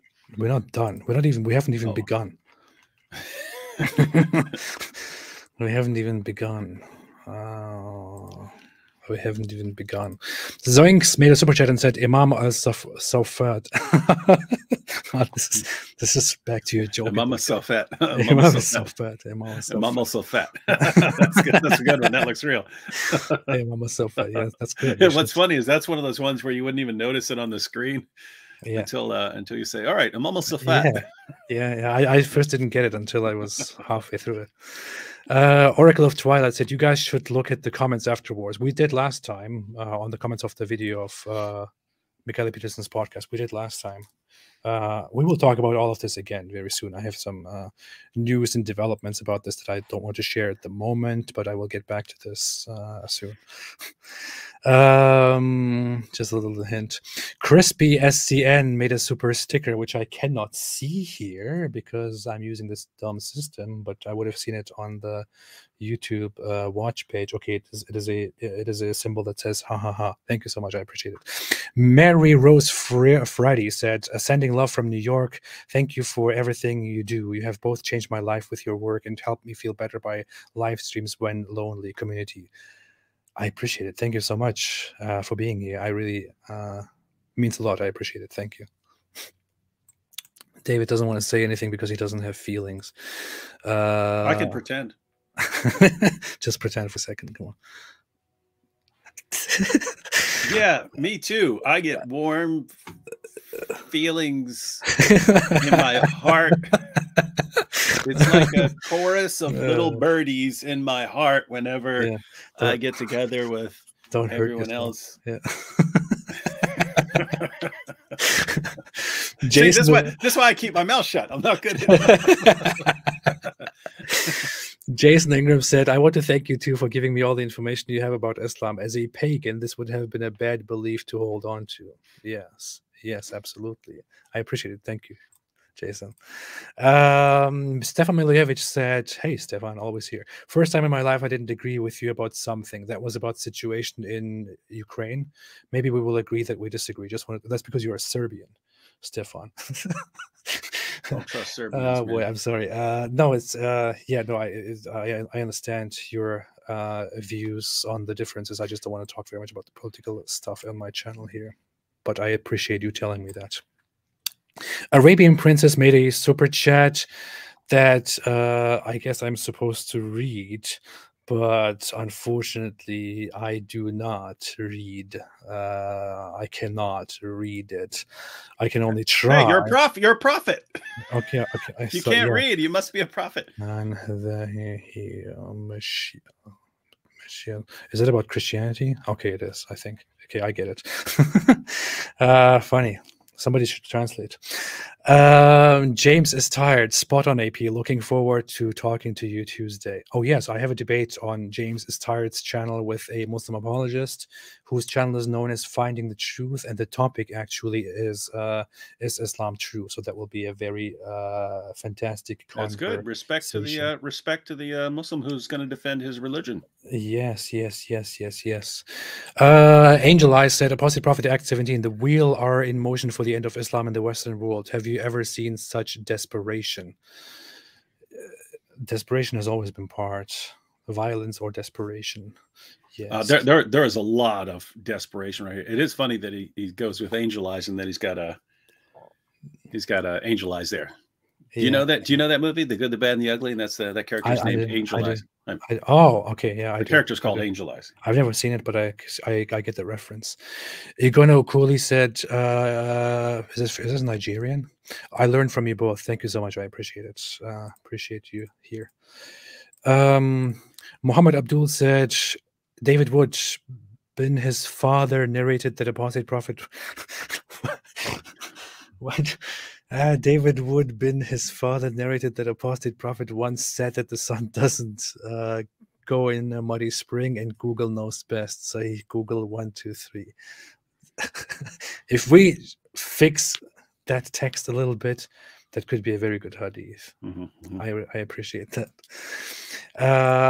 Emilion Chandra said, thanks, AP and David Wood. Please create more response videos to Farid. I will. I'm just starting. It's very painful, but I'm doing it. Oracle of Twilight said, Mohammed Hijab spent the whole time attacking Ayaan instead of making any real defense of Islam. Shout out to Mohammed Hijab for keeping his religion in the darkness for ignorance. It's pretty cool. He's got a picture of me with a magic wand and a bow tie. What is that in reference to? He's got I don't know. He's got a cartoon of me and a magic wand and a bow tie. Yeah. Keep those holes in the narrative coming. That's fantastic. Happy Camper said, thanks for speaking up for ex-Muslims, AP. Thank you. Thank you for being here. It's the least I can do, and I love doing it, and I like doing it. Tom said, sadly, I've seen the people behind the scenes instruct me to do it and give me secret missions and money and all that. Sadly, I've seen many Muslims happy about how hijab acted towards her and towards me. Wrong. You should be happy. And this is, guys, get your mindset for the downfall of Islam. You want Muslims to be happy about hijab's performance, even as hijab is exposing the true nature of Islam to all the other viewers, right? If his fans are not happy, if they're not happy, then they're not going to be putting him forward, right? And then we won't have Mohammed Hijab out there, right? This is why you pick the right people, right? You want the right people for the right job. You want people like Hijab out there. You want people like Daniel Hakikachu out there. And then they say that people actually get some reliable information about Islam, and then their followers are going, yes, oh, it's so great, and everyone else is going, whoa, what is this? So you want them to be happy. You do not want them going, oh no, we're Hijab was so rude to Ayaan Hirsi Ali. We can't put him forward anymore. Well, who are you going to put forward? Some super nice, respectful guy who doesn't sound anything like what Muhammad taught? No. Right guy for the right job. Hijab is the right guy for the right job. Be happy. Don't worry, be happy. No, this was, of course, a very psychopathic take by David Wood. No, I agree with the general sentiment. The thing is, I completely agree. People like Mohammed Hijab should be out there, and they should be representing Islam and the Islamic sentiments, because that really gives people the right impression about Islam. I do really appreciate that. One thing that I would like to see change is the Muslim reaction. I would like to see Muslims change and react with more disgust toward stuff that Mohammed Hijab says, for example, or that people like him say. They should be making the change. Just to be clear, I want that as well, but down the road, right? You want him cheered on. You want him, and not just him. We need about 7. We've got 4. We've got 4 in place. We need about 3 more. And then we'll have 7. And they need to popularize a more accurate picture of Islam to the masses than what people have been getting, 10, 20 years ago, when there are all these hand-picked, really nice westernized Muslims telling people about Islam. You want a particular view of Islam being shown to the world so that the world can react in horror. And you want those people being cheered on by their communities so that the rest of the world goes, whoa, you mean it's not just this guy who's really weird and angry and violent. It's tons and tons of people who think the exact same way and treat him as their champion. You want that reaction, and then you want the entire world catching on and going, no, okay, David, AP, all of you critics, please just blast this stuff. Just please, we're all finally listening now, and you've got our full support in crushing this ideology. That's what you want. And then you'll have their followers going, wait a minute, this is actually not working out. This is actually bad. Oh my goodness. Hijab is actually speeding up the avalanche. You want them to realize it, but only when it's too late. which it's already too late, but you want it to be even more too late. There's something nice about the fact that when Mohammed Hijab goes onto a public platform, the non-Muslim reaction is, "Wow, what the hell? What kind of a guy is this? What kind of a language is this guy using?" The Muslim reaction, on the other hand, is, "Thank you for allowing traditional Muslims to represent ourselves. Brother Mohammed Hijab absolutely intellectually decimated the charlatan something with an annihilatory something, whatever they say."